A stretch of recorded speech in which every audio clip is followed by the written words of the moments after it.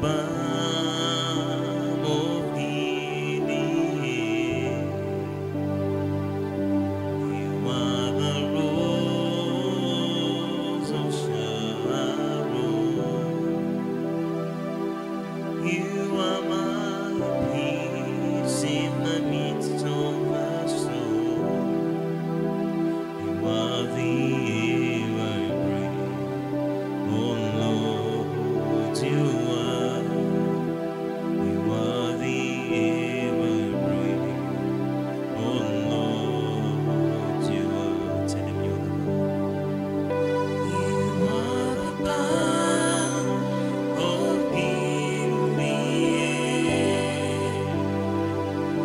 You are the rose of Sharon. You are my peace in the midst of the storm. You are the air I breathe. Oh Lord, you are the air I breathe. Oh Lord, you are the balm. You are the balm of Gilead. You are the rose of Sharon. You are my peace in the midst of the storm. You are the air I breathe. Oh Lord, you are the air I breathe. Oh Lord, you are. Tell him again, you are the balm of Gilead. You are the rose of Sharon. You are my peace in the midst of the storm. You are the air I breathe. Oh Lord, you are the air I breathe. Oh Lord, you are. One more singing, you are the balm. You are the balm of Gilead. You are the rose of Sharon. You are my peace in the midst of the storm. You are the air I breathe. Oh Lord, you are the air I breathe. Oh Lord, you are the balm. You are the balm of Gilead. You are the rose of Sharon. You are my peace in the midst of the storm. You are the air I breathe. Oh Lord, you are the air I breathe. Oh Lord, you are. Give me the verse. And Lord, I thank you for your touch and your warm embrace. Your joy fills my heart. Lord, I'm so thankful. Oh, Lord, I thank you for your touch, Jesus, and your warm embrace.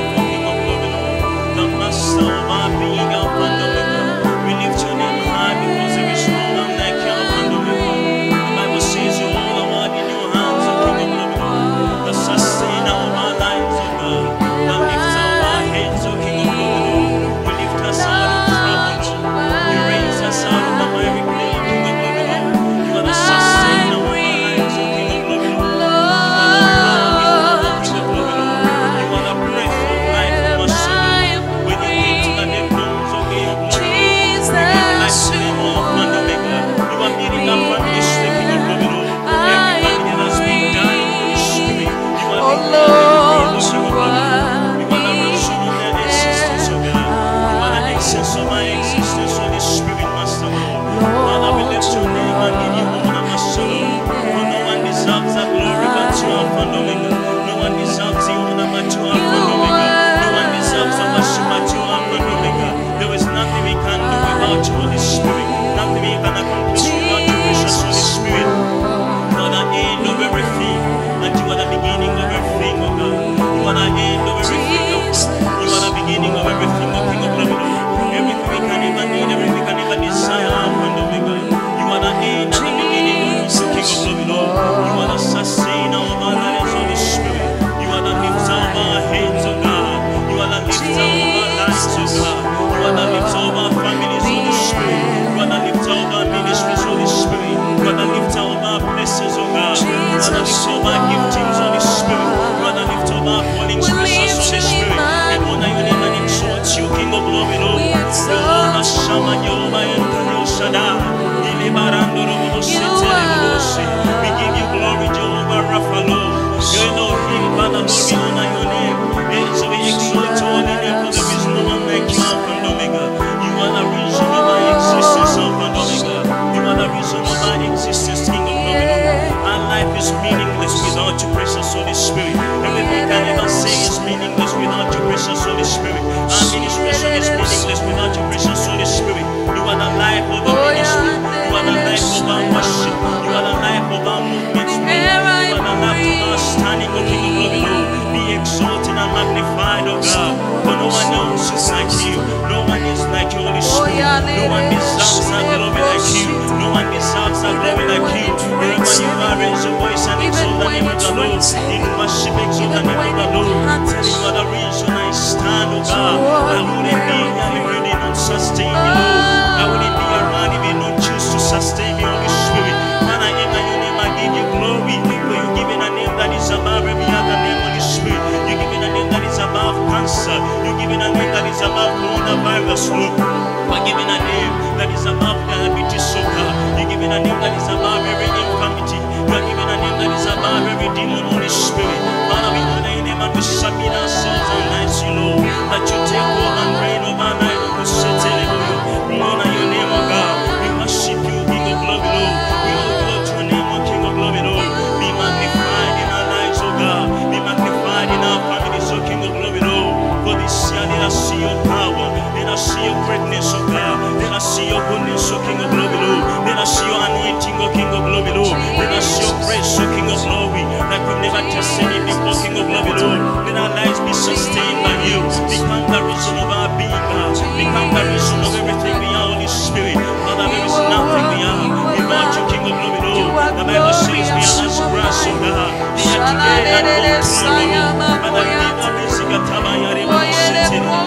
the reason of our standing, oh God. No one else, King of glory, Lord. No one else deserves our worship. No one else deserves everything we are. You are the air we breathe, oh God. You are the oxygen we have, oh King of glory. You are the life we have, Holy Spirit. You are glorious and worthy to be praised. You are glorious and worthy to be praised. You are glorious and worthy to be praised. You are glorious. You are mighty.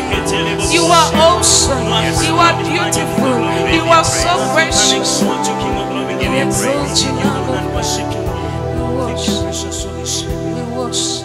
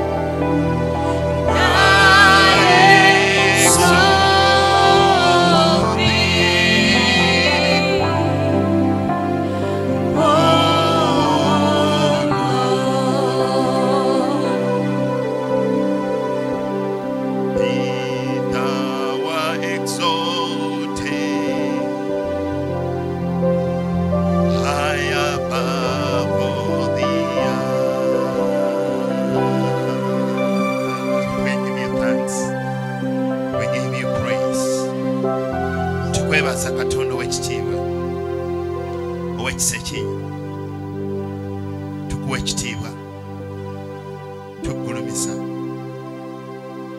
era jangu oyogere naffe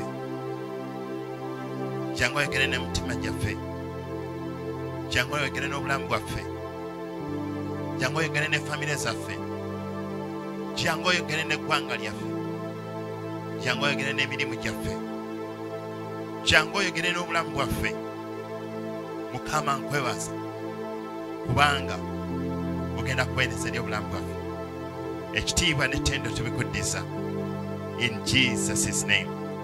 Amen. Amen. Amen. Banyabo ne bassebo tubalamusizza mu linnya lya Mukama waffe Yesu Kristo omwana Katonda omulamu.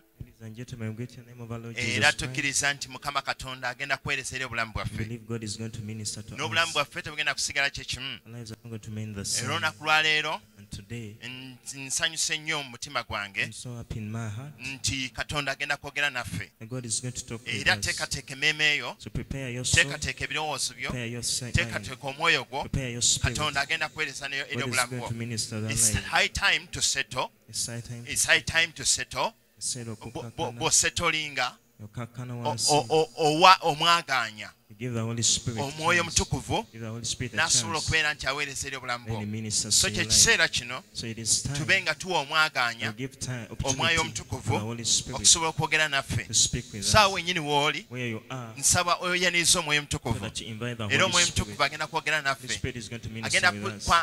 kutereeza buli kintu kyonna He's going to put in order everything ekyetaaga okubeera fixed that has to be fixed mu linnya lya Yesu in the Kristo. name of Jesus Mu kaseera Christ. kano kennyini This very time, ngenda kusaba I request you obeeko omuntu to gw'oyaniriza. invite someone, Invite someone Makogoyaniriza, ajje to come asobole okuwulira ekigambo kya Katonda. listen to the word of God. N'obulamu bwaffe tebugenda kusigala kye Our kimu. lives are not going to remain the same. Olunaku olwaleero Today, nzikiriza I believe nti Katonda yali awuliddeko essaala zo. that God has ever had Naye your nzikiriza prayers. And I believe nti olunaku olwaleero that today, eggulu ligenda kubikuuka. heaven is going to be open. Katonda agenda kwogera God naawe. is going to talk with Katonda you. agenda kuddamu God essaala is zo. going to answer your prayers. Era Mukama Katonda agenda kuweereza eri God obulamu is bwo. going to minister to you. N'olw'ensonga eno For that reason, gulawo omutima gwo open up your heart obeere and expectant. be expectant. Bw'otobeera Do expectant not expect bw'otobeera nti osuubira You don't expect ng'otudde something butuuzi and bw'oti just sit it. ng'oli awo ng'akyusiza omukolo Like you change- it ng'oli awo ngazze nga bw'olaba abantu abamu It's like you see some people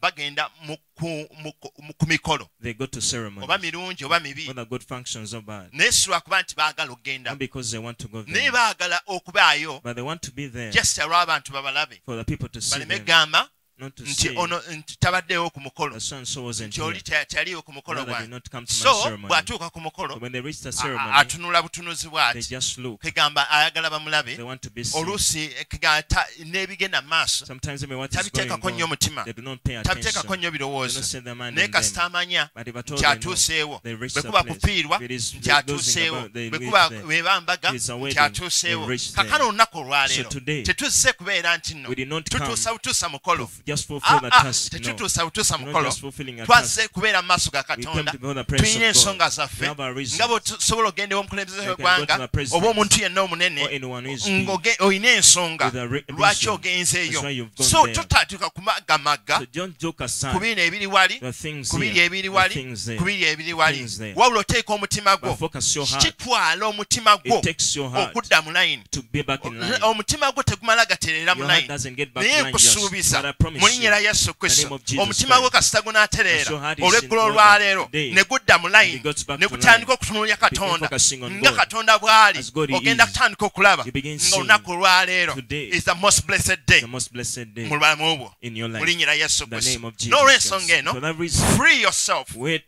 weete free yourself, weete free yourself, weete free t'omutima yourself, gwo free your heart, t'omwoyo gwo free your spirit, t'ebirowoozo free your byo thoughts. mukkirize Believe, ayingire mu bulamu bwo. accept Him to allow enter your life. Essanyu ly'osobola okufuna mu The relationship joy you can get in a relationship libaawo is there okutuusa nga okkiriza until you believe or accept. buli lw'okkiriza ne weeta Every time you accept and open up yourself, bw'onyumirwa relationship that's when you enjoy the relationship. naye bw'obanga But if at all nga relationship a relationship kwegamba teweetadde You haven't released yourself. eno oliyanga alwanagana nayo It's like you're fighting with it. tosobola ginyumirwa You cannot enjoy era it. tosobola kulaba bulungi You bwayo cannot see its goodness. naye bwe weeta But when you release N'okkiriza. yourself and allow, ate lwaki abantu tebaagala kweta why don't people want to feel kubanga themselves? buli omu Because everyone aba ayagala kubeera nga yawulira yali ku commanding side wants to be on the commanding side. buli omu awulira nga alinganga kwegamba yali waggulu Everyone feels like they are above.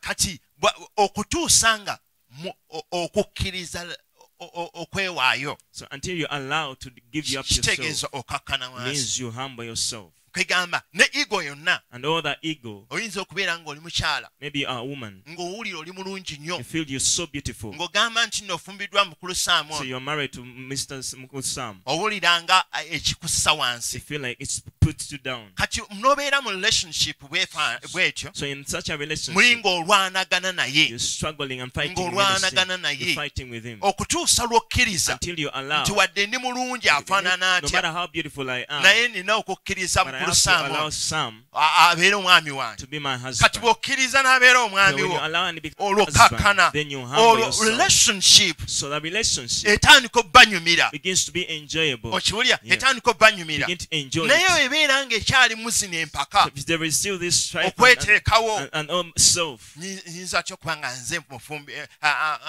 oyo afaanana atya He- alina kaki what does he kwegamba have? kiki ebyo byonna bw'okkakkana So all the things when you submit, ekikibadde kyakulabirako that was an naye example. kyenva nkusaba But that's why I nti ask bwe the tuba nga rest of tusse you mu kubeerawo kwa that when you katonda come the presence of God, tukakkane submit and humble yourself. lwe tukkakkana When you humble ourselves, lw'otandika okulabawo saamu that's when you see Sam. naye bw'oba nga tokakkanye And until you humble saamu yourself, tosobola you mulabawo cannot see Sam. kati bwe tukkakkana So when we humble lwe tulabawo ourselves, katonda that's when we see kati God. bwe tuba nga tuzze kusaba So if you come to pray, tosobola kulabawo you katonda cannot see God, nga gwokyewulira nnyo but you feel yourself is there okutuusa lwota till you let go. obulamu bwo eyo gye bayita self And you release, you let go of the self, me, n'ogita and you let it go. bw'ogimuteera When you let it to Him, kwe kumulaga nti katonda you are in control that means you're showing Him that He's in control. kati bw'omulaga nti is in control You show that He's in control. otandika to enjoy You the begin benefits to enjoy the benefits. Onyumirwa emiganyulo egiva mu ekyo from that.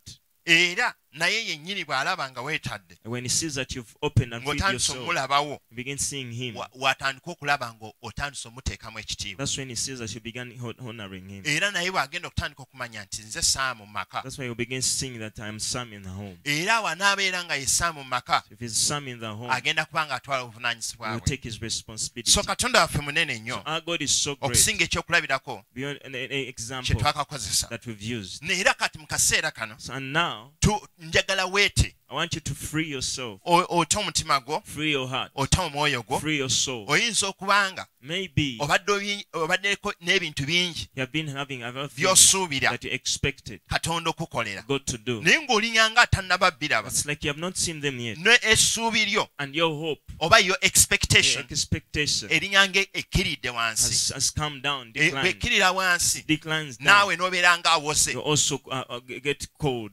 ng'emmere ebadde ettooke eryokya like old matoke. kati Old kitandisa matoke. okuwola Then it gets cold. kati ng'olwo essuubi Then your hope ligenda liggwaawo is losing out. kati naffe bwekyo bwe So tubeera that's how we are. naye katonda But God akolera mu ssuubi works in hope. katonda akolera mu ssuubi God works in hope. n'essuubi lino lijja And this hope comes okusinziira depending bw'otandika okukkiriza on how katonda you begin allowing God n'osuubira and expect mu katonda In that's God. very good n'osuubira mu and you katonda expect so in mu God. kaseera kano So kennyini at this very twagala moment, kulaba we're going to nti see, tugenda kusabira eggwanga we're going to pray for the nation. nga tugenda kusabira eggwanga As we pray for the nation, nga ffe abakristaayo as Christians, nga ffe wano olwaleero as we are now, tugenda kusabira kye bayita we're elections going to pray for the election. election period Ebiseera ebyokulonda. kati bino ebiseera ebyokulonda twagala mukama katonda So we want this election period abitusomoseemu for God to bulungi take us through them safely. abitusomoseemu For bulungi God to take us through safely. era tugenda kusabira And we're going to pray for families zaffe our families. tugenda kusabira We're going to pray for families our zaffe families. families zaffe ze ziriwa What are our families? ze zirimu abaana The ones with ze children, zirimu bataata the one with fathers, ze zirimu abamaama ones with mothers, n'abantu abalala b'omu nyumba zaffe and the people in our house. twagala okubasabira We want to pray for them. era oyinza okubeera omuntu oli eyo And maybe you are there, nga gwe oli omu you are one. nga naye ogenda kubasabira We are going to pray for katonda them. agenda kubaddamu God is going to era answer. katonda alina kyagenda God okukola is going to do something. tugenda kusaba We are katonda going to pray to nti God omwaka guno that this year, oyo omuli the eater, the devour the devourer, tagenda kuyingira hasn't mu entered nyumba yo into your house. mu nyumba yo Into your house. tagenda He kutulugunya won't torture mu you nyumba yo in your house. kitegeeza It ku means mulundi guno at this time, ogenda kubeera the watchguard You're going to- omukuumi you're going to be the watchman or the watchguard. ogenda kubeera You're going to omukuumi be the watchman, omukuumi w'ennyumba watchman of the house. this time This time, tetugenda kubeera nga tugezaako okugenda okugula kye bayita owa sokiriko we are not going to hire security guards. No. kaakano mukama katonda So God agenda tuyamba is going to help us. nze nnyini And me myself, nze nnyini I gwe myself, wennyini I ogenda yourself, kutandika okutwala obwa you're going to securiko take on the security ogenda role. kutwala obwa You're securiko going to take on the security role. obwa securiko The security ogenda role. butandika obukola You're going to be doing ku it nyumba yo upon your house. ogenda kutandika obukola You're going to begin ku doing it makaago in your home. ogenda kutandika obukola You're going to begin ku doing ggwanga it lyo in your nation. emirundi egisinga Most of the time, tulekedde obuvunaanyizibwa we've left the responsibility, obukulu obw'amaanyi the major ne responsibility. tubulekera abasecuriko We left it to the security guards, betalinaako na luganda of which we have no relationship. abatalina ngeri ki gye batuyitamu Those who don't call us si anything. kojjaawo si maama wo Not your aunt, not your mother. bwabeerawo akasente kasobola okufuna Maybe he gets some money. asobola okukafuna He can get the money okubeera nti akuyita emabega to go behind you beeko kye bakola so that they do something. kyova bayibuli egamba That's what the Bible ti says. mukama bw'atakuuma kibuga God doesn't keep the city. abakuuma bakuumira The bwereere watchers kubanga abakuuma in vain. bennyini Because the watchers bayinza themselves, okuyita they emabega might go behind naye you. twagala okwebaza I want to katonda thank God kyolunaku olwaleero for today. mukama katonda agenda tuwa God is obuvunaanyizibwa going to give us tugenda responsibility. nakutwala kye bayita We're going obwetowase to take on humility. okulaba nti nno tuyingira mu mulimu ogwo To see that we enter that job ogulabika ng'ogwa that wansi seems like low. naye ng'ate omulimu ogwo mukulu But nnyo that job kubanga is gugenda big, kuwonya powerful, abantu bangi because it's going to save very many gugenda people. kuleetera abantu bangi Because very many people okutegeera katonda to know God n'okuwona and to kati be healed. abantu b'omu So nnyumba the yo people in your house, abantu b'omu nnyumba the yo people in your house, katonda bakwasizza God has held them in your mukama hands. katonda akwasiza God has given obuvunaanyizibwa you a responsibility obw'ennyumba yo of your house, obw'ennyumba of your yo house. kaakano buli kimu So everything ekyetaagisa that is needed gwe okubeera ku for mulyango you to be on gwe that okubeera ku doorway, for you geeti to be on gwe that gate, okubeera ng'olaba for you to gwe okubeera watch, ng'olawuna for you to gwe okubeera move ng'okenga around, for you to byonna see. mukama katonda agenda bikuwa God is going to give you olyoka all. otandika okulaba Then you begin nti seeing tewagenda kubeerawo ndwadde that no disease, tewagenda kubeerawo masiga no tears, tegagenda kubeerawo kufa no death, tewagenda kubeerawo kintu kyonna nothing ekinaatuuka ku famire that yo will come upon nga your mukama family katonda without takikutegeezezaako God informing you about tewaliiwo kintu kyonna Nothing kinaatuuka ku weema will yo happen upon nga your mukama temple katonda without takubuulidde God telling kyova you. olaba mukama katonda That's why God akulonze has chosen you. gwe bagenda kulabanga They security will command see as a security man. nga bakulabanga owa bulijjo They'll see you normal. naye ng'ate ye gwe ayogera ne But you're the katonda one speaking with nga ye God. gwe ayamba obulamu The one bw'abantu who helps bali the lives of the other okusobola people okuba nti beebaka to be sleep, okusobola okubeera nti bazuukuka to wake up, okusobola okubeera nga tebatuuseeko able mutawaana to not get to oyinza problem. okuba sigwe olina Maybe sente you don't have the money. ennyingi okubasinga money be more than ab'ekika them. kyewammwe But people of your naye clan. gwe olina katonda But you have God. katonda akwasiza God has ebyokulwanyisa given you the weapons. olunaku olwaleero Today, waliwo katonda ebyokulwanyisa there are weapons byagenda okukwasa that God is giving okubeera you nti aggulawo antena zo open up your aggulawo antenna. okutegeera kwo Open up your understanding okumanya and knowing okupasiivinga and perception okutegeera to ebintu understand byonna all these ng'abantu things bannabategeera before other things abalala bakyali mu understand. birooto Other people in naye nga dreams. gwe tobiraba mu But you don't birooto see them in ng'abantu dreams. omeggana nabo You direct attack them direct. ng'emizimu omeggana nakyo Fight against the demons direct direct. ababasooka okubeera nga baleeta omutawaana Those who cause omeggana trouble, nabo cause trouble, direct you against naye bano them direct. bakyali mu beesi mu birooto But these ones are mu still birooto dreaming, just merely dreaming. mu birooto just Merely dreaming. naye katonda waffe But our God agenda kuyamba is gonna gwe help you. nga ono ow'ebirooto The one who is akyali dreaming mu kubeera nti nno as a still atidde olw'okuba fear. nti buno obukazi buno obuzeeyi buno Because these old obujja nga bonna bonna ladies that come ne in kakunyiga a dream and it's kagamba busy. noyagala okwogera nga You want to speak, kwogera but you cannot speak. n'owulira n'ozuukuka Then you wake up. n'ozuukuka You wake up. wenna wenna ng'otidde You're all scared. wenna nga n'otulo tosobola You don't kwebaka even sleep. kati nno gwe ng'okyatidde mu As mbeera you're still efaanana fearing in bwetyo such a situation, kati katonda ayagala okujja ku God level wants to eyo take you from that katonda level. yagala okujja ku level God eyo wants to take you from that akutwale level ku level to another ey'okubeera level nti oli security of being a security nti man. tokyebaka bwebasi But you no longer see wabula me ofuluma again. n'ebweru But you even move out. ebweru n'otandika okulawuna And you begin ebweru moving n'otandika around. okusaba You begin shaking and ebweru praying. n'otandika okumenyaamenya You begin breaking. enkweso n'ensomulebe All the sitaani plans of the n'omegana enemy. n'emisimu You fight against the n'omagana demons. n'abamagombe Fight against the n'omagana Hades. n'emipango Fight against gyonna all the plans eky'omulabe sitaani of the evil one. n'otangaaza You nga bano snipe. ne bano banno Even the your friends abatali balokole who are not born nga again. bo balya bulungi They're just eating well. bafuga bulungi They emmotoka zaabwe drive good cars. bo bali mu ssanyu They are in naye happiness. tebamanyi But they don't know gwobakuuma that you protect them. gwobakuuma That you protect them. gwobayimirizaawo You made them, let them stand. to enjoy that life. Bunyumira obulamu obwo. So olunaku lwaleero But today, as you continue to share we continue to share. genda maaso ng'osharinga Continue message sharing this message. egenda kuyamba It's going to abantu help people. abantu tutandike okuzuukuka People wake up, tutandike okumanya nti waliwo amaanyi know that there is power mu kye bayita okusaba in prayer. njagala okubuuza I want to ask you, njagala a question. kulaba I want to see okusaba kitegeeza what ki is prayer. okusaba kitegeeza What does ki it mean? tugendeko mu Prayer. luka sula 11 Let's go to Luke 11. luka 11 okuva lunyolo lisooka Luke 11 from verse 1. Luka essula 11. sharinga message eno Continue sharing this message. yes Luka essula 11 n'olunyiriri olusooka. yes Awo olwatuuka bwe yali ng'ali mu kifo ng'asaba. Bwe yamala ku bayigirizwa be omu n'amugamba nti Mukama waffe tuyigirize okusaba era nga Yokaana bwe yayigirizanga abayigirizwa be.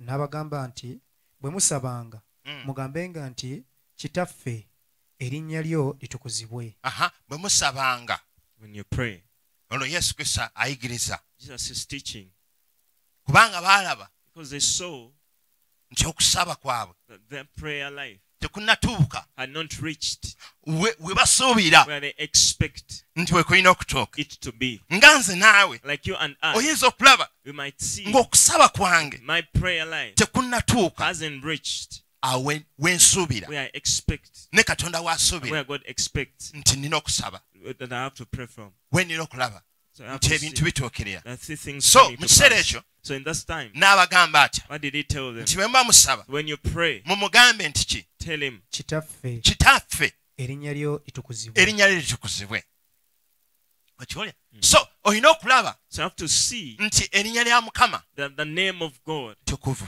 is holy. erinnya lya mukama That the name of God tukuvu is holy. ekitegeeza oba ogenda kuyingira mu kusaba So as you enter into prayer, make sure kakasa, nti ekifo ky'oyingiddemu that the place you've entered into, n'omuntu gw'ogenda okwogera the naye person you're talking with, mutukuvu is holy. Amen. kati ye bw'abeera omutukuvu So if he's holy, nze nina kubeera ki kitawe what do I have to be? nze kitawe Me, the poor one. kati asuusi nakuyigiriza ekyo So he first teaches you that erinnya lyo litukuzibwe your name be allowed. Oh, your name is holy. okiwulya erinnya lyo bwe liba nga litukuziddwa And the name of God is allowed. ekitegeeza n'erinnya lya nange erinnya lyange It means even my name liteekwa okutukuzibwa has to be allowed. so ngenda kutuuka okutandika okuyingira mu presence ya katonda I'll begin going into the presence of God, nga nsaba nange mukama praying to God erinnya lyange nange for litukuzibwe my name to be also made holy. genda maaso Kitaffe erinnya lyo litukuzibwe obwakabaka bwo bujje. erinnya lyo litukuzibwe obwakabaka bwo bujje Your kingdom come. okiraba kati obwakabaka So the kingdom bulimu kabaka has a king in it. okiraba so bw'oba oyingira mu kusaba So as you enter into prayer, olina okubeera nga tosabira you don't have to just pray mu mbeera eri ey'ekikopi from the other peasant nature state, wabula olina okusaba n'ogamba obwakabaka bwo but you have to pray and say, let your kingdom buke come. si kirungi kusaba It's not good to pray nga tosabira mu bwakabaka without praying in the kingdom. era obwakabaka bwonna All the kingdom bubeeramu kabaka. Every kingdom has a king in it. Kiba kitegeeza It means olina okusabira mu kubeerawo kwa kabaka. you have to pray in the presence of the king. Tojja genda mu Anzenwa You won't go to Angenwa osabireeyo. and pray from there. Olina okusabira You have to pray mu kifo in the place ekitukuziddwa. that is sanctified. Naawe n'olaba nti obulamu bwo butukuzibwa. Also, you see that your life is sanctified as well. Era n'osabira mu presence ya Katonda, And you pray in the presence of God. ye kabaka. That is the king. Olwo bwakabaka busse. Then the kingdom has come.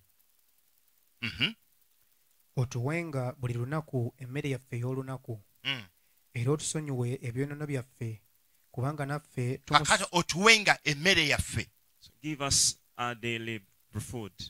eya buli lunaku. Give us our daily food. Kati eno emmere eya buli lunaku So now this daily food n'agenda maaso n'agamba otusonyiwe goes on and say, forgive us ebyonoono byaffe ebyonoono byaffe. our sins. Kati emmere eno eya buli lunaku So this daily food gye tuliko wano is what we're having now. kyova olaba every day That's why every day tubeera mu kulya ekigambo kya we Katonda. eat the word of God. Amen. Kati ekigambo kya Katonda kino So this word of God kye tulya that we eat, kye kigenda otuyamba it's going to help us okusobola okutegeera. to understand. N'agamba nti otusonyiwe ki ebyonoono byaffe ebyonoono byaffe. Forgive us our Bangi trespasses. ku ffe Many of us tetusobola kumanya don't know ebyonoono byaffe our sins okuggyako unless nga tulidde ekigambo kya Katonda. eaten the word of God. Kati n'atuyigiriza So it teaches nti buli us kaseera that all the time tubeere n'enjala let's have the thirst, tubeere n'ennyonta let's have the hunger ey'ekigambo kya for the word Katonda. of God. Kati ekigambo kya So the Katonda word of God, gy'okoma okiteekako enjala, the more you have hunger gy'okoma for it, okukiteekako the enjala, more you hunger for gy'okoma it, okutegeera is the more you know obutali butuukirivu. or understand your unrighteousness. Kati gy'okoma okutegeera obutali butuukirivu, You understand unrighteousness, gy'ogenda okutegeera the more you understand n'otandika okugamba and begin saying, otusonyiwe. forgive us. Kati mu kutusonyiwa kuno So in forgiving us, tosobola kwenenya kibi cannot repent of sin ky'ototegedde. that you have not known. Wenenya ekibi You repent of sin ky'otegedde you've known era ky'obikkuliddwa. and you've been Mu that has been kwenenya revealed to okwo, you. In that repentance, n'okyenenya you repent mu bukakamu, in humility, mu buwombeefu, in humbleness, mu bukakamu obw'obuwombeefu. in humility of obedience. So n'otandika okwenenya mu maaso ga So Katonda. begin repenting in the presence of God. Kati ekyo ekigambo kya Katonda So that word of God kye kituleetamu ebyo. is what brings us to that. Kakana bino byonna So all these things biri mu kusaba. are in prayer. So okusaba kwaffe So our prayer kutegeeza ebintu bingi. means a lot of things. Kutegeeza ebintu It bingi. means a lot of things. Abamu ku ffe tulowooza Some of us think bw'oba owuliriza ekigambo kya you need to Katonda, listen to the word of God. bw'oba osoma ekigambo kya As you Katonda, pray the word of God, Nti pray the word oba of God, tosaba. you don't pray. naye naawe oba osaba. But even in reading the word, you're Bw'oba praying. ogulumiza As Katonda, you exalt God, bw'oba osinza as you Katonda, worship oba God, osaba. you're praying. So okusaba kwaffe So our prayer kuli mu dimensions is nyingi. in various dimensions. Kati okusaba kwaffe kuno So this our prayer, okubeera nti tokoowa for you not getting tired, era n'okusobola okubeera nti obikkulirwa and for you to get revelation engeri y'okusabamu on how to pray buli kaseera all the time, n'omala akaseera akawera, and spend a longer time, si kutuusa butuusa mukolo not just as a by the way, nti mmala akaseera akawera, but spend a long time. wabula nga kubanga olina issues But because there are issues z'olina okumaliriza, that you have to finalize. omanyi sirina kuvaawo mu lusaala eno I'm not meant to leave this nga prayer line teziwedde. before they are Kati finalized. n'aba nga Yesu akuyigiriza Jesus teaches you engeri gy'osobola okubeera nga and obenefitinga the way you can benefit, era osobola okufunamu ennyo and you can benefit most mu kye bayita okusaba. from prayer. Kati mu kusaba kuno So in prayer, olwo presence ya Katonda the esse. presence of God comes. So kyova olaba That's why you see, bw'osaba like, as you pray, kati gwe gezaako wande you try one day, ogende mu kisenge nga kiri bbanga you go to an empty room, ng'otandika okubeerako omuntu olowooze nti ye taatawo yali awo, and you begin meditating with your father there. omugee taata Say, Father, mbambi mbadde nsaba puloti eri I want the other plot ogimpe. to be given to me. Okisaba mbuulira You tell me, bw'onoosaba mu bbanga eryo, how will you pray in that space? bw'onoosaba akuwa ekintu ekyo how you ask of him that thing, bw'onoomala essaawa ennamba and how you spend an hour. naye bw'onoobanga But if at all oli ne taatawo you are with your father taatawo oli naye and you are with him there, olina engeri gy'ogenda okutandika okumulukamu there is a way you will begin setting it up. oyinza obutafutuka mulundi gumu nga njagala ploti eri You might not rush and tell him, I want this plot. naye wano mu kutambula naye But in walking with him, otandika okukola ebimusanyusa begin doing things that please him. otandika okukola Begin ebimusanyusa doing things that please him. otandika okwogera naye Begin speaking with him. otandika omugamba gwe taata You say, "You asinga are the greatest father I've ever seen." sirabangayo taata mulala Never yenna seen mu a nsi best okiraba father as you are. n'otandika omumuteeka waggulu Begin putting him high. okiwulira Mm. kega gwe taata yekka You are the only father. gongawo kegamba n'olaba nga taata So now you see the father, relationship ya taata n'omwana and the relationship of the father and the son Ng'ewese. has grown. okiraba ebintu ebimu ebigenda okubeera nga bireetera abazadde Some of the things that cause our parents essanyu joy mwana is a child kutandika kutendereza beginning praising maama we the mother, kutandika kutendereza beginning to praise Tata we. the father, n'atandika omunyumisa begins to n'atandika omuteeka waggulu begins lifting him high. wasinga You are best. ebyo byokka All those things. ogenda okulaba nga omuzadde You see the parent afuna essanyu gets joy. afuna He essanyu gets joy. nga ne sente Even the money. nga ne sente tesobola kumuwa ssanyu The money could not give him the naye joy. olw'okubanga omwana But because the child atendereza has praised era n'alyoka agamba and says, munange mwana wange "Say, my child, bino byonna bye nnina all the things I have, bibyo they are yours. bino byonna bye All the nnina things I have, byammwe they are yours. byammwe They are yours. okiraba nze nkulirira mmwe I work for you." okiraba olwo maama atandise naye okuggulawo kye bayita oba taata atandise okuggulawo ebayita ekyama kye So the father is now opening up lwaki his second kubanga wife. omwana atendereza Because the child omwana has praised, agulumiza the child has kitaawe glorified buli the father. lw'ogulumiza omuntu Every yenna time you glorify ne baba anyone, yeepanka no atya matter how I tagenda seek him, kusigalayo they won't remain there. oyo aba akukyaye That one who hated oyo you, gogana muntu ono when you say that person, nga nkyaye he has hated me, wegenda otandika omugulumiza begin praising him, tandika omusinza begin worshiping tandika him, omugamba muwaana begin, just saying Gwe good things osinga. about him. You are the best. gwe oli mulungi You are beautiful. ogenda kutandika okulaba You begin to see ng'omuntu ono that this asumulukuse person will open up, ng'asumulukuka will open up. kati obulamu bwaffe So our life, tulina okusinza we have katonda to worship ffe God. ng'abaana ba We as katonda the children of tulina God, okugulumisa we have to katonda exalt God n'omusitula and lift him up, n'omuteeka waggulu put him high. si lwakumuwaana Not buwanyi just nti olina kweyagala omuggyako because you can't get something from wabula him, ogenda muwaana but you honor kubanga him okiwulira because you feel omukwano ogwo that love naye with him. kati ogwo omukwano gw'olina So that love you have, ne bw'aba tannakugamba and if he hasn't told you yet nti bino bye nnina that the things I have bibyo are yours, muli owulira inside there you feel nti already ekyo kiwulira nga that weekiri already you feel it there. era And n'obwobanga kwegamba asirise bw'ati even if he's keeping quiet, muwulira nga mulina omutima gwe you gumu feel you have one heart. so kyova olaba That's why you see nti mugenda kubeera n'akaseera you're going to have a time. era singa afuluma bw'ati If he gets out, ogenda kuwulira nga you omumiisinze feel missing him. ogenda kuwulira nga olina Feel ky'omiisinga you miss something. naye abantu abamu ku But ffe some of us, tubeerawo we are with them. n'owulira nga tomiisinga We katonda live and you don't nga miss God. tomiisinga ku kigambo kya You don't miss the katonda word nga of God. tomiisinga kusaba You don't miss nga prayer. tomiisinga kusoma You don't bayibuli miss reading the nga word. tomiisinga You kutendereza don't miss nga praising. tomiisinga kugulumiza You don't miss katonda glorifying God. tomiisinga You don't even miss. wabula nga by'omiisinga But the things you miss in your life, ŋŋambo it's gossip, Okiraba? Kugeya backbiting. naye But kati ebyo byonna byonna tuvaayo you leave those things tandika okusinza and katonda then we come to kati worshiping bino God. byonna byonna ekino kyonna kyokola Everything you do now, olw'okubanga okikola mu puresensi ye because you do it in His presence, ogenda kukikola n'ebbanga eggwanvu you do it for a longer time kubanga kigenda kukunyumira because it will be interesting. kyokola nga taliiwo So what you do with that in oba there, ng'oteebereza or buteebereza just anticipating nti oba waali oba taliiwo that He's there or not. katonda tebamuteebereza God is not anticipating oba waali oba tawuli whether present or not, oba awulira esaala zange oba whether He taziwulira has prayers or not. n'ogenda n'ogamba nti kanyina ensabe You can say, let me go pray. katonda oli mukulu God, you're great. katonda nsaba God, I pray. ampe capital Give me capital. capital A capital. njagala kutandika I want to business start a business. n'ovaayo Then you come out. naye nogaha ne bannange But omuntu andifuna kapito Will a person really get capital? badde manyi gwova okusaba I thought you are from prayer.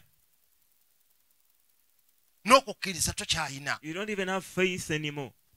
ebyo bijja lwakubanga oluusi totegedde ani gw'osaba Those things come because probably you've not understood who you pray n'ekirala to. tomanyi oba bw'omusaba gweyo gw'osaba waali oba taliiwo You don't know whether the one you pray to is present naye or bwe not. tuba tusaba But as we pray, tulina okufuna obukakafu you have to get confidence nti waali that he is there. sooka ogendeko mu kitabo ky'Abaebbulaniya ssuula 4 Let's go to the book of Hebrews, chapter 4. ng'okyakutewo wali wetubadde Abaebbulaniya ssuula 4 soma okuva ku linnyiro lw'15 Abaebbulaniya essuula 4 n'olunyiriri olw'15. Kubanga tetulina kabona asinga obukulu atayinza kululumirwa wamu naffe mu bunafu bwaffe. kubanga ki Kubanga tetulina kabona asinga obukulu atayinza kulumirwa wamu naffe mu bunafu tetuyina bwaffe. kabona asinga obukulu atayinza kulumirwa wamu naki naffe muki mu bunafu bwaffe. mu bunafu bwaffe ekitegeeza wano ositudde era wano agulumiza kabona Means now you're lifting up and you're glorifying the priest. nti ye kabona akola ki Asinga obukulu asinga obukulu That is- ate ekirala Is the high priest. alumirirwa ffe. ate alumirulwa And he feels after us. okiraba ayina compassion He has compassion.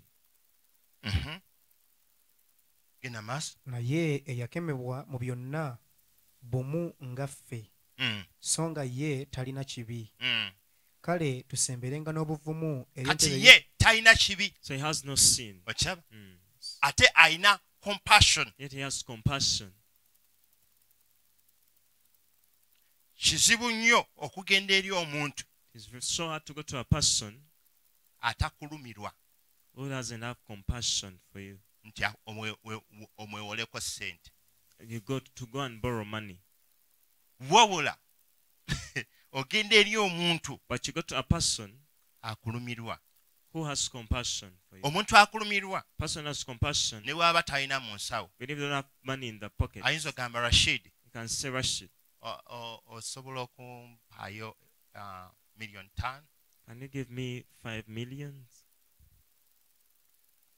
nti yes nsobola I'm like, yes, I am able to. kati nenkwata sente zino So I gave this money. nenzikuwa I gave it to you. si lwakuba nti nze Not because nziyina I have the money, niye olw'okuba nti nkulumirirwa but because I have compassion for you. ngenda genda extra mile I'll take an extra mile nkufunire sente and get you the money. so yoyo kabona So that's the priest. gwe batugambye ataayina kibi They say that he had no sin. ndaba ntiramu osomera olunyiriro Abaebbulaniya essuula 4 n'olunyiriri olw'15. Kubanga tetulina kabona asinga obukulu atayinza kulumirirwa wamu naffe mu bunafu bwaffe, naye yakemebwa mu byonna bumu nga ffe, so nga ye talina kibi. kati yakemebwa So he was tested or tempted Mu byonna bumu nga ffe, bumu nga ffe in all as we are tested, naye ng'ate talina kibi. talina kibi but he has no sin.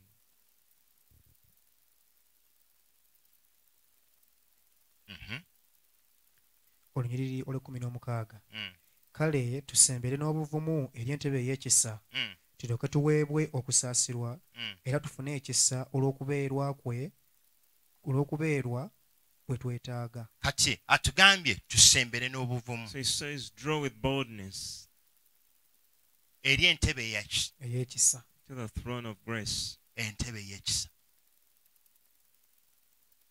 kati funa obuvumu So now get the boldness ti bw'onoogenda eri katonda that when you go to God okumusaba ekintu kyonna and ask of anything, tagenda kukugobera bweru he won't Amen. cast you out. nga bw'ayogera mu kyawandiikibwa Like it says in the scripture, kinga mmwe ababi that like you evil ones, mumanyi okuwa abaana bammwe you know, to oba how to- toyinza kuwa mwana wo you can't give your child omusota a serpent mu kifo kyaki instead of a fish. Ekyennyanja. kifo ky'ekyennyanja oba tosobola muwa jjinja You can't give him a stone mu kifo kyaki instead of a bread. mugaati. kifo ky'omugaati naye oyo katonda wammwe oba kitammwe But your father or your God tasingewo nnyo won't even do more. okuwa ki Give you the Holy Spirit. Omwoyo Omutukuvu. abo abakola ki abamwagala abamwagala abamusaba so mu kiseera kino kyennyini So at this very time, bw'abanga asobola otuwa the Holy Spirit if he can give us the Holy Spirit, ng'omusabe when you ask him, ate the Holy Spirit the Holy Spirit gwe mwoyo gwe is his spirit. kati bw'osaba mukulu Sam sente So when you ask Sam for money, maybe ayinza okufuna sente he can get money n'azikuwa and give it to you. oyinza omusaba You can ask ebintu bingi a number of things. n'agamba nti weetaaga oba sissa we yeetaaga okulongosebwa oba ani okulongosebwa twetaaga kidini yo Maybe we need a kidney. ayinza okuwaayo kidini He can give one. naawe bayinza omubuuza naawe They might ask him, your spirit is needed omwoyo gwo gwetaagibwa. oyinza otuwa omwoyo gwo Can you give us your spirit? awo endabira era awo olabira obulamu ne budda ku bunaabo That's when you see now life turning upside down. kubanga Because obulamu bwe nnina the life I have buliwo ku lwa mwoyo exists because of the spirit. era gwe nnina kati And it's the one I have. kati gw'oŋŋamba So it's the one you're telling me ate nkuwe to give. so I give you all myself So bankuwadde nzenna. kati seesigalizaawo myself I'm not keeping myself anything. so katonda waffe So our God agamba eri abo abamusaba says unto those who ask of him, asobola bawa omwoyo gwe he can give them the Holy Spirit. kati bw'aba asobola okuwa omwoyo gwe So if he can give you his spirit, abamu ku ffe tomanyi bukulu bwa mwoyo some of us, we don't know the importance of the spirit. bw'aba asobola okuwa omwoyo If he can give you the spirit, ate kitegeeza ki so what does it mean omugaati for him to give you bread? kitegeeza ki Why isn't it? It's so something so small ebyennyanja for him to give you fish. kitegeeza ki It means something okuwa so small bangalo to give you a bungalow. kitegeeza ki It means something so okuwa small Mercedes Benz kapyata to give you a new model Mercedes Benz. okiwulya kajambiya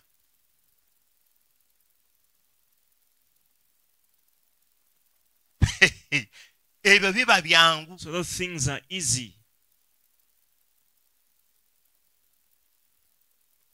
kubanga naawe wankubadde oyagala abaana bo Because even if you also love your children,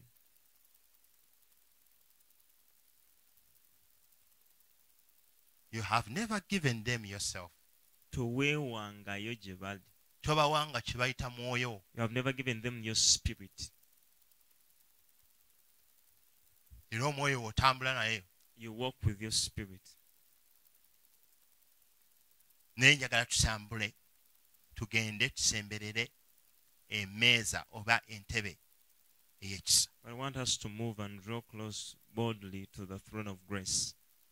ekisa eyo namulondo ey'ekisa So that throne of grace, tumanye nti agenda tukwatibwa ekisa let's know that you have mercy. tagenda tugobera bweru They want to cast us out. kiba kitegeeza otambule osabe ne kibayita okukkiriza It means praying with faith. kubanga gw'osaba already ayina ekisa gy'oli Because the one you pray to already has mercy or grace. so kyova olaba nti olina obuvumu That's why you have the boldness. kinyanga kugamba nti mu kooti It's like going to the court and say, nti oyo jaaji agenda oba magistrate agenda okusala omusango so gwo the magistrate or the judge is going to judge the case. ekitaawo Is your father.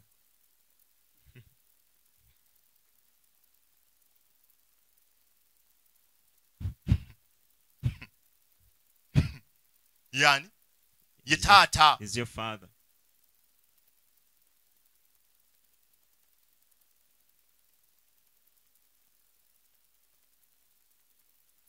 Tuddeyo eri gye twabadde. Let's go back to Luke. Wakomye ku lunyiriri ki? Oh God. Okay. So nga tugenda maaso ngo sharinga ekigambo kya Katonda. Olunyiriri olwokuna. Era otusonyiwa ebyonoono byaffe kubanga naffe tumusonyiwa buli gwe tubanja, so totutwala mu kukemebwa. N'abagamba nti ani ku mmwe alina ow'omukwano aligenda ewuwe ettumbi, n'amugamba nti mukwano gwange mpola emigaati 3, kubanga mukwano gwange azze ava mu lugendo, nange sirina kyakussa mu maaso ge. N'oli ali munda n'addamu n'amugamba nti tonteganya, kaakano oluggi luggale, abaana bange nange tumaze okwebaka, siyinza kugolokoka kukuwa. Olunyiriri olw'omunaana. Mbagamba nti newankubadde nga tagolokoka n'amuwa kubanga mukwano gwe, naye olw'okutayirirwa kwe anaagolokoka n'amuwa byonna bye yeetaaga. So twagala okuyingira mu ssaala. We want to enter into prayer. Nti Mukama Katonda ayigiriza abayigirizwa be But God teaches his disciples nti waliwo n'essaala that there is prayer ey'okwetayirira, of persistence. ey'okulemerako. You persist. Abamu ku ffe Some of us, osalawo okusaba emirundi gumu you pray ebiri, once or twice. era abamu ku ffe tumanyi ogamba nze nsabye nnyo Mukama Once I prayed a lot to God, naye tampa bufumbo. but it doesn't give me marriage. Ekyo ngenda kivaako. Then I'm going to give up on that. Saba, konkona. Pray, knock. Weetayirire Katonda. You go persistently to God. Ajja kikola. He will do it. Lwakuba ku ffe And it's because of us. kye tukola, What we do, weetayirira you go many times ng'omanyi tajja kuggulawo. knowing that it won't open. Kwegamba engeri gy'okonkonamu So even your way of knocking eraga nti tajja kuggulawo. shows that it won't open. Naye engeri gy'omanyi nti nno nze mumanyi mwali. But the way you know that I know he's inside, Era bw'oba okonkona bw'oti, that as you knock, era owulira ng'akonkona mu mutima gwe. you feel you knock his heart. Naye abamu ku ffe owulira ng'akonkona luggi. Some of you feel knocking at the doorway. Kati olina efuna enjawulo eyo. So you have to get a difference. Kyowulira buwulizi Don't just feel ng'akuba akonkona obukonkonya oluggi. as if you're knocking on the door. Wabula wulira nga w'okonkona oluggi luno, I feel that as you knock, owulira ng'omukubira mu mutima. you're knocking in the heart. Era muli owulira nti tajja kwebaka. You feel he won't sleep. Era omuli omulira nti omubazaringa. And you feel bothering him. Era omulira luli nti anaatera okujja. And you feel he's about to come. Era otandika okuwulira nti agenda kugolokoka. Start feeling that he's going to wake up. Era ajje. And then he'll come. Naye abamu ku ffe But some of us, ebigambo byaffe our words, bwe tuba tubifulumya mu kusaba, as we release them in prayer, kasa bifuluma, as long as they get out, tetumanya, we don't know, tetulondoola we don't follow after kulowooza nti nno abifunye. to seek to know whether he received them. Tumutegeeza, tumugamba. We are informing him. Naye gwe kasita obifulumya. But as soon as you release them, Mama Esther n'olekogamba nti tusabye. as I say, we've prayed. Tusabye. We've prayed.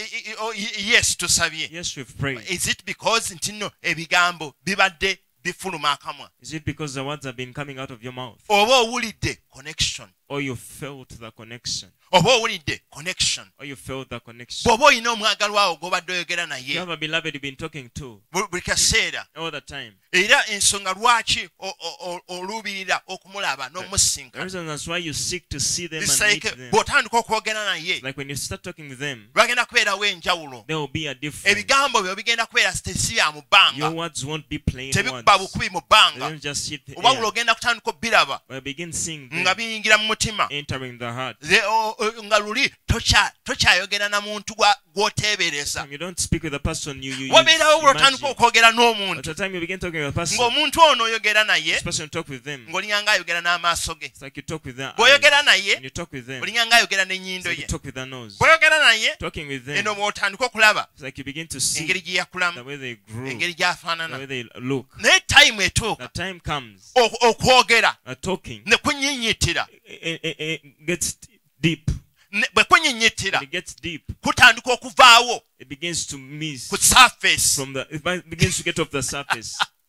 bw'otandika okwogera You begin talking. ng'owulira oyogera naye n'omutima Feel talking with their heart. oyogera na mutima gwe Talk with their heart, so si nnyindo yo. not the nose. kulabye amaaso go I've seen your eyes. kulabye ennyindo I've yo seen your nose. nkulabye byonna I've seen all. naye kaakano But now, njogera na mutima gwo talking with your heart, ng'otandisa okulaba you begin seeing, ng'oyogera n'omutima gwa speaking katonda the heart of God. kati tosobola kwogera na So you mutima can't speak with the heart. omuntu oyo tosobola kwogera naye na You can't mutima speak with the person's heart ng'okuggyako unless naawe oyogeza you mutima. also speak with the heart. abamu ku ffe Some of us tulina okuva ku levo have to leave a level eyogera obwogezi of n'akamwa speaking with the mouth. wabula nga tuli ku But levo we get to a level ey'okwogera n'omutima of speaking with the heart, mutima ku mutima. heart to heart, awo mutima ku mutima heart to heart. otandika okulaba Begin seeing nga buli kintu kyonna everything kye yali akwese that he has ever had kivaayo comes out. era awo wennyini So then wajja okutandika you okulaba begin seeing nti omuntu ono that this person nga mmanyi he knows me. atandisa okumbuulira He began to tell byonna me byonna all things. kubanga otandisa okwogera na Because he mutima began to speak with the omutima heart. The heart. era otandika okulaba He began to ng'oyogera n'ebintu eby'amaanyi speak great things. byotoyogerangako na muntu You've never yenna spoken with anyone. otandika okulaba You begin seeing ng'omuntu ono that this person, muconnectinze you connect, mutambula wamu you walk sura together. ennyindo musitandisa oseerabira You forget the ono nose. ayanja ndaalo The one has ono a alina sharp ŋŋanda nose, the other has a kati nga flat mutandisa nose. oseerabira Begin forgetting kati them. n'otandika okulaba Begin looking ennyindo endaalo the sharp bwetambula nose. n'ennyindo Moving with eŋŋanda a flat kati bwe nose. zitambula zonna So when they walk ogenda together, okutandika okulaba you begin nga seeing seerabidde that they forget nti oba eno ndaalo this one is sharp, oba eno ŋŋanda this one is flat. wabula ng'owulira emitima You feel the hearts kyekutte are tied together. era nga gitandika okudisayaringa desiring. nga buli omu atandika okubeerako kya Everyone desiring desires nga something. bombi All of both of ng'ekiri them, munda ekyo what is in the kitandisa inside of okwegatta wamu begins to come kyekyo together. katonda kyagenda That's okutandika what God okukola is going to begin mu to bulamu do in bwaffe our lives. mu bulamu In bwaffe our lives. mu bulamu In our bwaffe lives. genda amaaso ng'osharinga ekigambo kya Continue sharing the katonda word of mu linnya God. lya yesu kristo In the name of Jesus Christ. so awe tugenda okweyongera okulaba That's why we're going nga to katonda waffe our God. bye tumusaba One will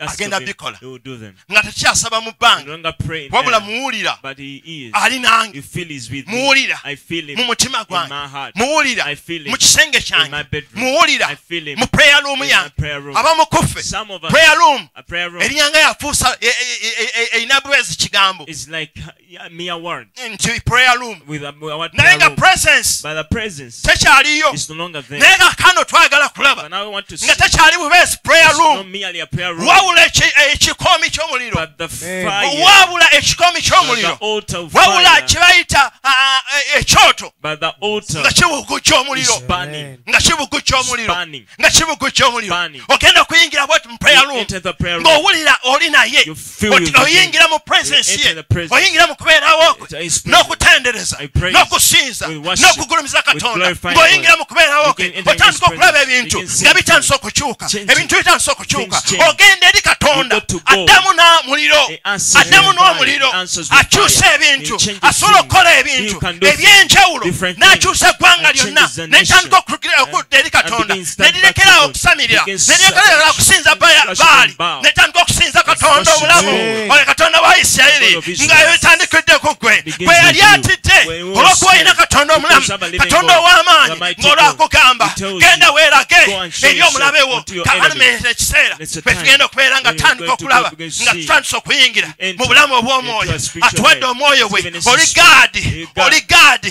Well, God. oli mukuumi You are oli watch- mukuumi you are nga watchman. katonda akuwadde God has given amaanyi you n'amagezi the power and n'okutegeera wisdom and understanding n'obukugu and obusobola experience to okuuma do- abaana ba to keep the katonda children of era God. guno omwaka And this year, tugenda kufulutula we are going to kye bayita cast out covid every tugenda COVID. kufulutula We are going to cast kye bayita out amaanyi the ag'ekizikisa power of big tugenda darkness. We are going to kufulutula cast out amaanyi ag'omubi tugenda devil. kwewaayo We are going to tugenda devote kusaba ourselves. We are going katonda to pray to God. atuwe To give us, ebyokulwanyisa atuwe amaanyi give us tulekeraawo power. To okubeera stop. nti tulekeraawo To stop. tulekeraawo To stop. okubeera nti nno twesaasira Pitying ourselves.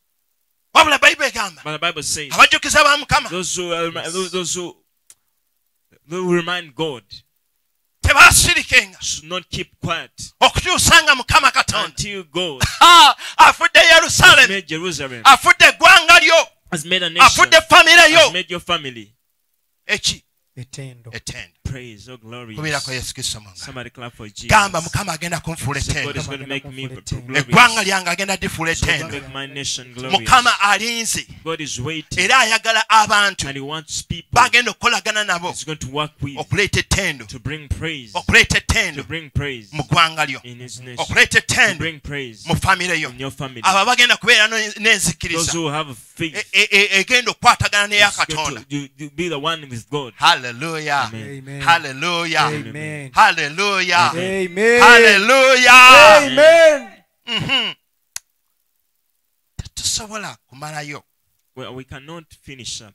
naye twagala okufuna akaseera kano We want to get this time akasobola okusabako. to pray. I thought tunaabeera n'ebiseera bingi Thought we have a lot of time kubanga okusharinga ebintu ebyenjawulo, for sharing a number of things, naye neesanze but I found ng'obulamu nga time tesobola our tumala. time could not allow Naye us. kansaba numbers 22 Let's manya numbers essula 6 go to Numbers 6. essula 6 Numbers 6. osome okuva ku nnyolwa 22. Read from verse 22. Okuwala essula 6 n'olunyiriri olw'abiri. Mukama n'ayogera ne Musa nti, yogera ne Alooni ne batabani be nti, bwe mutyo bwe munaasabiranga omukisa abaana ba Isirayiri. Bwe mutyo bwe munaasabiranga omukisa abaana ba Isirayiri. Mukama n'agamba ki? Mukama n'ayogera ne Musa n'Alooni nti, N'ayogera ne Musa n'Alooni abaweereza be. Go to Moses and Aaron, his servants. ne batabani be nti bwe mutyo bwe munaasabiranga omukisa abaana ba Isirayiri. Bwe mutyo bwe munaabasabiranga That's omukisa. how you pray for a blessing. Kati Mukama Katonda So God akulonze nga gwe Sam, has chosen you as Sam, akulonze nga gwe has Rashidi, chosen you as Rashid, akulonze nga gwe omuntu has chosen yenna you as anyone, omuweereza wa a Mukama servant of God, okusabira to pray abaana ba the Uganda children of Uganda omukisa, a blessing, okusabira abaana ba famire yo to pray for a blessing for the children of your family. omukisa.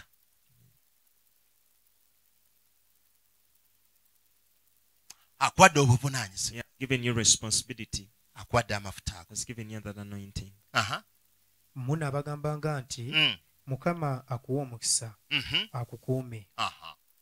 Ebyo byomuga onoobagamba So you tell eno them egenda kubeera saala this is going to be prayer gy'olangirira, that you proclaim, even ne bw'oba olangirira even as you proclaim nti gwe Uganda beera n'omukisa. that Uganda be Mukama blessed. akukuume Uganda. God protect you, Abaana Uganda. bange Mukama abakuume. My children, God Mukama protect them. abanyweze. God establish them. Onyweza oba olina ky'osimba You are olina setting up, or ky'olangirira. you proclaim or declaring something.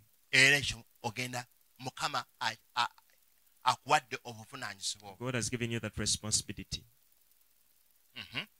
Mukama akwakiza amaaso ge akukwatirwa ekisa. Mukama akuyimusiza amaaso ge akuwa emirembe. Abo bonna ze type ze saala, All those are categories of prayer. ze saala bye bigambo ebyokulagula, The words of prophecy, ebyokutegeeza, words of confirming, ebyokwasangusa words of speech, being eri obulamu bw'abantu. for the lives of people. Bwe batyo bwe banaateekanga erinnya lyange ku baana ba Isirayiri, nange n'abawanga omukisa. Genda amaaso. Omazeyo 27. Okay. So otegedde So now you've known engeri gy'ogenda okusabamu. the way you're going to pray. Mukama amaze okusimba, God has set you up. amaze ogenda eri Katonda You are going to God. on behalf of God, Rakatonda, osobole okulangirira omukisa so that you proclaim a blessing mu linnya lya Yesu in the Kristo. name of Jesus. So ekyo kigenda kubaawo, So that is going to be. ekyo kigenda kubeerawo. That's going to be. Ngenda kusaba tulabe ku kyawandiikibwa kino ekiri mu Mako 14. Let's see the scripture in Mark 14. Mako, genda maaso ng'osharinga ekigambo kya Katonda, You go on sharing the word of God. ng'osharinga ekigambo kya Katonda. Go on sharing the word of God. era ne mukama katonda ajako essuula 14 olunyiriri tugende ku lwa 3:2. Mako essula 14 n'olunyiriri olwa 3:2. Awo ne bajja mu kifo erinnya lyakyo Gesusemaani. N'agamba abayigirizwa be nti, mutuule wano male okusaba. N'atwala Peetero ne Yakobo ne Yokaana wamu naye, n'atanula okuwuniikirira n'okweraliikiririra ennyo. N'abagamba nti, emmeeme yange eriko ennaku nnyingi, zigenda kunzita. Mubeere wano mutunule. Ne batambulako katono, n'avunnama, n'asaba, obanga kiyinzika ekiseera kimuyiteko. N'agamba nti, Abba, Kitange, byonna biyinzika gy'oli. Nzigyako ekikompe kino, naye singa nze bwe njagala, wabula nga ggwe bw'oyagala. Olunyiriri olwa 37. Awo n'ajja n'abasanga nga beebase. N'agamba Peetero nti, Simooni, weebase? Tobadde na maanyi ag'okutunula n'essaawa emweti? Mutunule musabe, muleme okuyingira mu kukemebwa. Omwoyo gwe gwagala, naye omubiri gwe munafu. Nate n'addayo n'asaba, n'ayogera ebigambo bye bimu nga biri. N'akomawo nate n'abasanga nga beebase, kubanga amaaso gaabwe gaali gabakambagga nnyo. So tebaamanya bwe banaamuddamu. N'ajja omulundi ogwokusatu n'abagamba nti, mwebakire ddala kaakano muwummule. Olubataddeyo. Kinaamala. Ekiseera kituuse, laba, omwana w'omuntu okuweebwayo mu mikono gy'abalina ebibi. Muyimuke tugende, laba andyamu olukwe anaatera okutuuka. Olwana mu 3. Awo amangu ago bwe yali akyayogera, Yuda omu ku 12 n'ajja n'ekibiina wamu naye, abaalina ebitala n'emiggo nga bava eri kabona omukulu, n'abawandiisi, n'abakadde. Era oyo eyamulyamu olukwe yali abawadde akabonero ng'agamba nti, gwe nnaanywegera nga ye wuuyo, mumukwate mumutwale nga mumunywezezza. Olwana mu 5. Mukama yeebazibwe. Praise the Lord. Tulaba We see ne Yesu Kristo even Jesus yali yeetaaga okusaba needed prayer olw'okubanga yali alina kyagenda okuyingiramu. because he was going to get into something, Mission. the mission. Abamu ku ffe And some of us, essaala zaffe our prayers, tuzisabira ku bannaffe. we pray basing on other people. Munno bw'aba takwerekeddeko ku lusozi, If the other person doesn't escort you to the prayer mountain, gwe kizibu nnyo okugendayo wekka. it's so hard to go there alone. Naye ogezaako okwata ku munno. Or you try holding on to someone. Naye bwe mubabadde mugenze mwenna, But even if you went together, waliwo time w'olina okutuuka. time has to come Weerabire gwe wagenze and naye. you forget the one you went with Otandike okufokasinga. and begin focusing. Kubanga ne bano beebaka. Because these men slept. Kati kino kyagala kutegeeza So this it just nti tells you essaala that prayer erina equivalence. has equivalence. Yesu Jesus yeesibiridde mu ssaala. has persisted in prayer. Bwe Yesu gy'akoma okwesibirira mu ssaala, The more he persists in prayer, ne bano bapulaaninga, these ones are also planning. ne Yuda naye apulaaninga nabo. Judas is also planning. Jjukira mulimu elementi ya ssente, Remember, there's an element of money. mulimu elementi y'ebyokulwanyisa There's an element of weapon. ze balina okubeera nga bagenda The way they have to go okwata Yesu. to capture Jesus. Bantu bano bateeka okuba nga baali bamanyi Yesu, Maybe these men know Jesus, naye but ekiseera kituuka, a time comes, ekiseera kyatuuka, a time came, baalabika nga abatamumanyi. it's like they did not know him. Kiwulira? So ne bajja n'emimuli, So they came with reeds, ne bajja n'eriso, they came with swords. ng'ate Yesu tabiina. Jesus had none. So ebyokulwanyisa byaffe So our weapons by'amaanyi are mighty mu Katonda through God okumenya ebigo. to break all strongholds. Kati gwe gy'okoma okulumba mu nsi ey'omwoyo, So the more you attack in the spirit, gy'ogenda okutandika okulaba the more you begin seeing nga attacks ez'omubiri that physical attacks nga zirabikako. manifesting. kyova olaba ogenda kuloota ekirooto That's why you get a dream ng'ofiiridde mu accident when you died in an accident.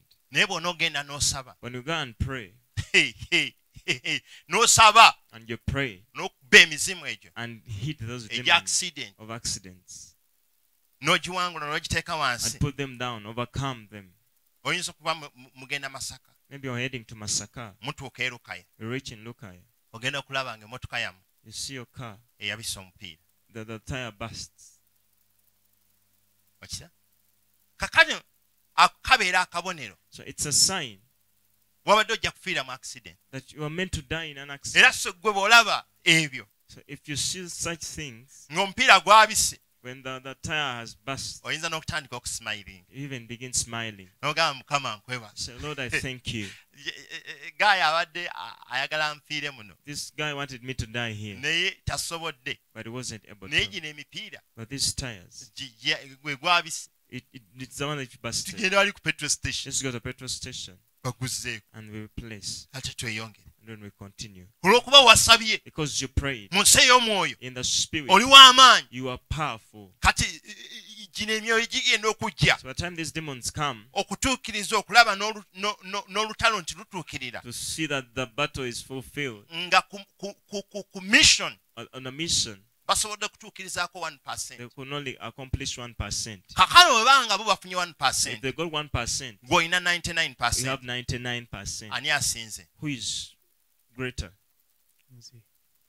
Kubirako Yesu Kristo. Somebody clap for Jesus. So ebyo Mukama Katonda byagenda okweyongera okukola The things that God is Mu going bulamu to bwaffe. do in our lives. kwe kusaba kwange It's my prayer nti bwe tunaakomawo that when we return olunaku olulala another time olw'okusaba of prayer, tugenda kweyongera mu kigambo kino you're going to continue this era word. ogenda kweyongera You're okunyumirwa going to continue enjoying kye bayita okusaba what we call prayer. kubanga okusaba Because prayer kulina okutweyagaza. has to be enjoyed. It's our weapon. Ekyakulwanyisa kyaffe. Bwe okusaba bwe kuba kukaluubirira If it is hard for you to pray, bw'obanga okaluubirirwa okulima if you feel hard to dig, okisobola onoosobola otya okulya? how will you eat? Okiraba? Bayibuli egamba nti atakola The Bible says who doesn't work n'okulya takola ki? doesn't even deserve to eat. Taalyenga. Okiraba? Kati okusaba kuno So prayer kulina okunyuma. has to be interesting. Kyova olaba Yesu That's why Jesus ajja otuyigiriza okusaba comes to teach us to pray. era ye yennyini And he himself afuuka example becomes an example. afuuka ekyokulabirako. Becomes an example.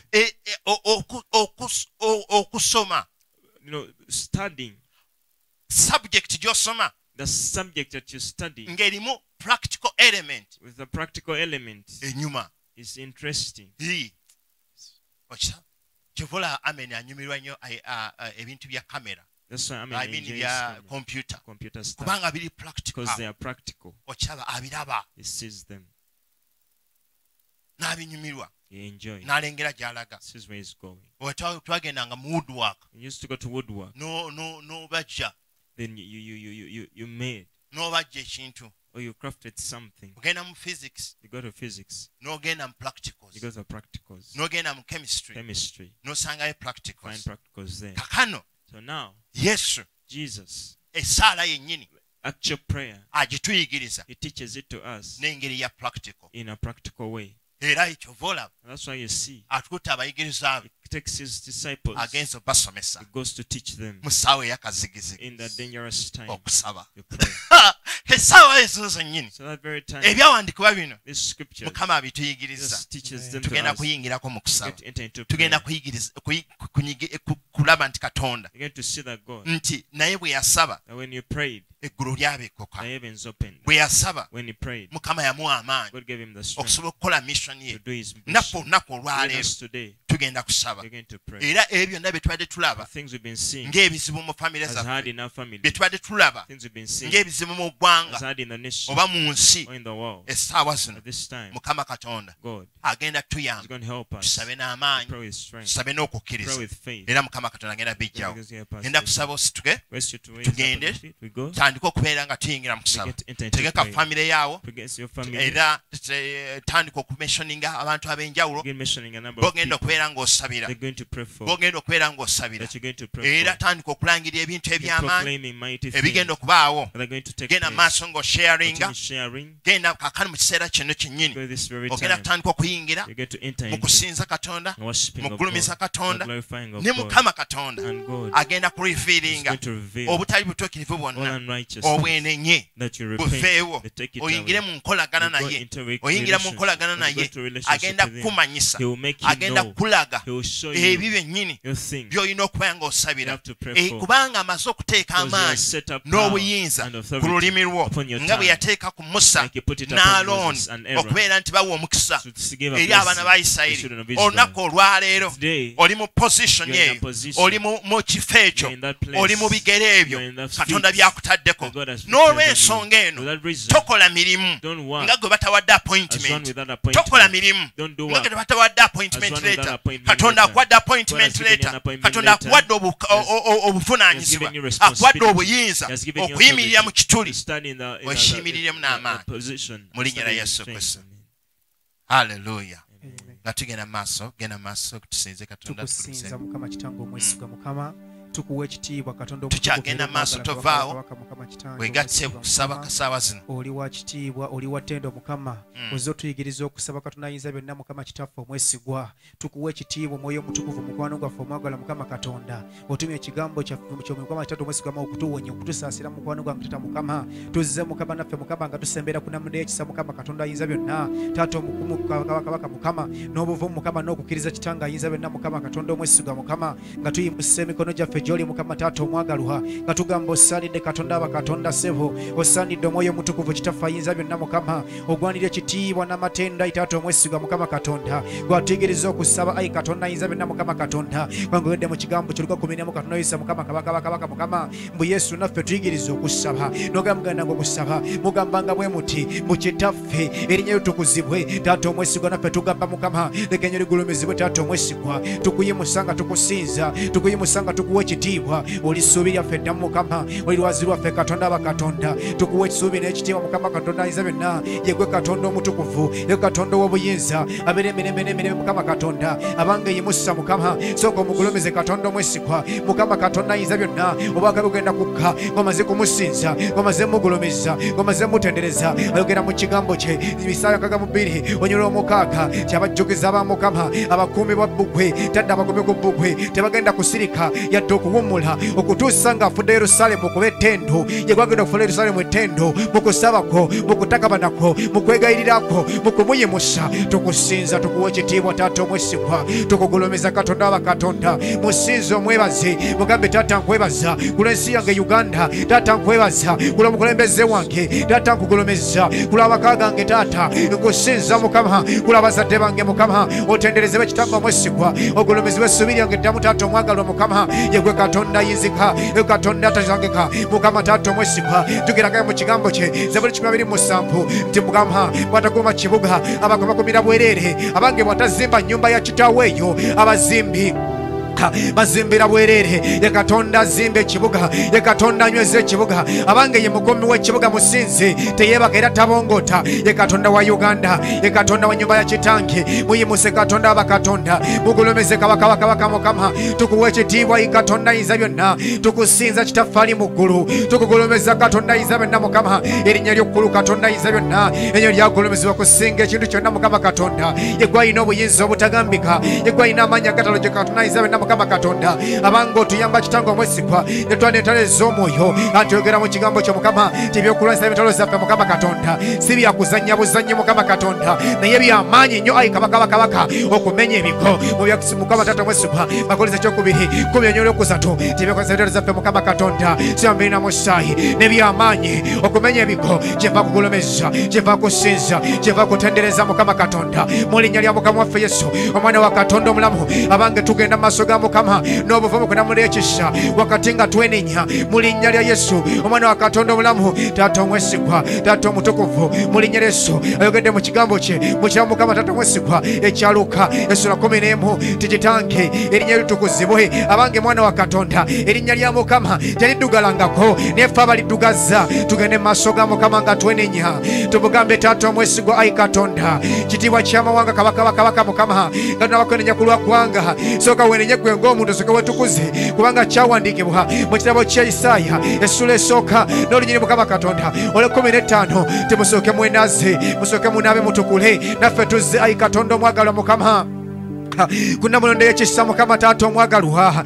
genda ng'osuubira okusaasirwa nga wenenya mu linnya lya Yesu abanga nabagenda maaso ga Katonda ku lw'eggwanga ku lw'ennyumba ya kitaawo ku lw'amaka go ku lwa muganda wo so gende nga ggwe osooke wetukuze kubanga kyawandiikibwa tusooke mwetukuze musooke munaabe n'oluvannyuma mujje tuteese fembi abange tujja mu maaso ga Mukama Katonda nga twenenya ayi kabaka Mukama olw'obutali butuukirivu ffe ayi Katonda olw'ekibi mukwano gwange omutukuvu Mukama tutambulidde ayi kabaka Mukama mu butali butuukirivu ffe ayi Katonda ebirowoozo byaffe mwoyo omutukuvu Kitange omwesigwa tulowoozezza eby'obukaba tulowoozezza eby'obwenzi tulowoozezza ebikatunayiza benna Mukama Katonda kitiibwa kya mawanga Mukama twenenya otusaasire ayi kabaka Mukama Taata Mukama nenenya kabaka Mukama amazima gali Kitange omwesigwa Mukama Katonda erigwe Mukama gweno nitangayiza benna Mukama bwe ndowooza ku mukazi ne mutoko Kitange omwesigwa Taata omwesigwa Mukama Katonda nendowooza ebya zonto nendowooza ebyatuukirivu Mukama Katonda eri omukazi oyo eri omusajja oyo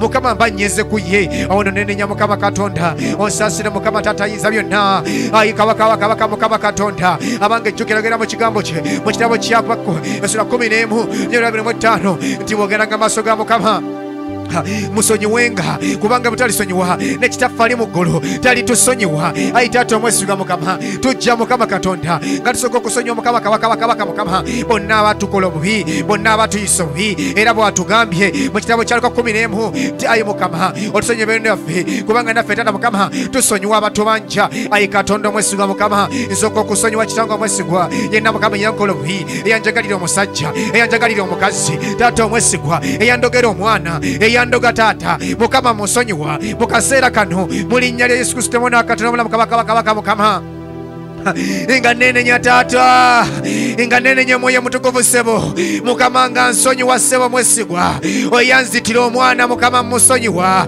Taata omwesigwa Mukama kabaka ssebo Mukama Katonda eyandogera omwana Mukama musonyiwa Taata yansala ebigambo eyangobesa mu kwaya Taata omwesigwa eyangobesa mu buweereza eyansala ebigambo Mukama musonyiwa nange Taata omwesigwa nga nzija maaso ga Mukama olyoka onsaasire olyoka onsonyiwe Mukama Taata netonda era nenenya Mukama maaso go Taata kabaka Mukama nga nzija Kitange omwesigwa n'ebyonoono byange Kitange w'ekisa Mukama wansi ku ntebe y'ekisa ku mulandu w'ekisa Mukama Katonda onsaasire mwana wa Katonda gwamanyi ne Katonda wo ye gwamanyi w'oyise mu lunaku ye gwamanyi w'oyise mu mwaka ye gwamanyi w'oyise amakubo go gwagamanyi ne Katonda wo kale mukabirire omugambe Taata saasira esaasira Mukama Katonda nze banda bantambula ne Mukama kabaka Mukama Taata nze banda bantambula netabanyi byonoono byange Mukama gwabimanyi Taata Mukama ndi mwezi n'okusinga bakirowooza Mukama Taata Mukama ndi mwonoonyi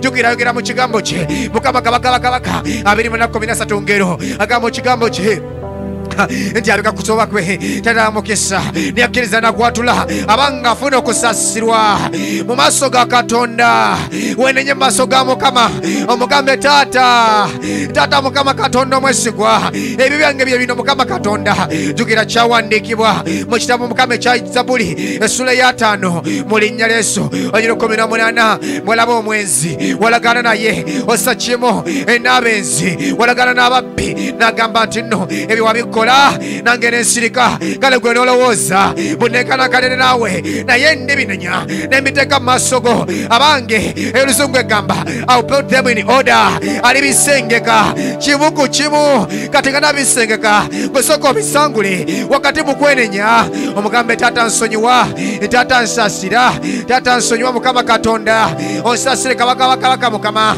obutali butuukiri bwange naye naseeseetuka Mukama Katonda bwe negatta n'omukazi oyo Taata bwe nagula malaya taata bwe nakola eby'omuzizo mu masogo taata nenyingiza mukama taata mukama ekyakolimirwa mu mutima gwange bwe busungu bwe bujja bwe bukaba bwe bwenzi bwe butasonyiwa obutali butuukirivu okweraliikirira mu mutima gwange mukama taata mwana wa Katonda tosobola kwenereza ggwanga tosobola kwenereza nnyumba ya kitaawo nga gwe kennyini tosobola kwetukuza awo nno kawula omusaayi gwa Mukama abange ye rabba yatuweebwa ye rabba esinga rabba ya penso yatuweebwa okuva mu ggulu okusangula obutali butuukirivu kataata omwesigwa Mukama tukawula omusaayi gwa kitango omwesigwa ogw'endagaano empya ogwogera ebigambo ebirungi ogumansibwa taata ogumansibwa Mukama Katonda wa Katonda Mukama nkukowoola mu linnya manya gwa mwoyo mutukuvu mantereko poko sakatira mandaraba kaseketerebo ribotoko zakataya ramama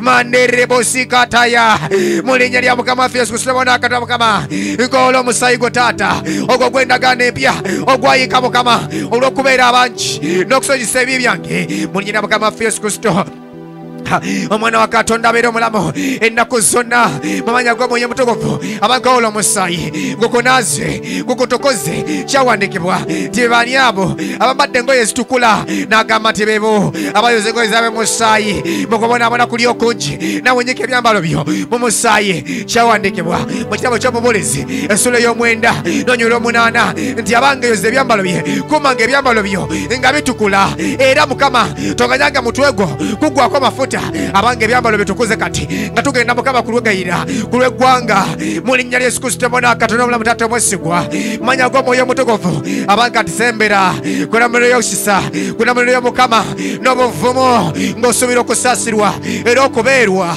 nga bwe kikugwanira ninnya lya Mukama waffe Yesu Kristo mwana Katonda Mukama taata ow'ekisa Mukama Katonda nze ayi kabaka Mukama ndeeta ensi yange mu maaso go taata ng'asooka okwebaza ku lwa Uganda ku lw'ensi yange Mukama abange mwebaze kulwa Uganda taata omwesigwa Mukama Katonda kubanga agirako ebirowoozo ebirungi agirako pulani ennungi abange gyayogera bange twalivayivu Uganda mu linnya lya Mukama waffe Yesu tukwebaza kabaka Mukama ku lw'ensi yaffe ayi Katonda ku lw'ensi yaffe omwoyo mutukuvu ku lw'ensi yaffe ekitenga omwesigwa taata omukabaka Mukama otenderezebwe ogolobeze Mukama gwakubye Uganda ateebase era tabongose wadde omulindo gw'Omukama Katonda taata omwesigwa toganyiza Mukama musaayi kuyika toganyiza Mukama ntalo mu ggwanga lyaffe toganyiza Mukama kabaka taata omwesigwa Mukama Katonda musaayi kuyika kabaka Mukama toganyiza kesire taata Mukama Katonda banja abatambula engendo banja abali ku ngendo bakulembeze baffe Mukama Katonda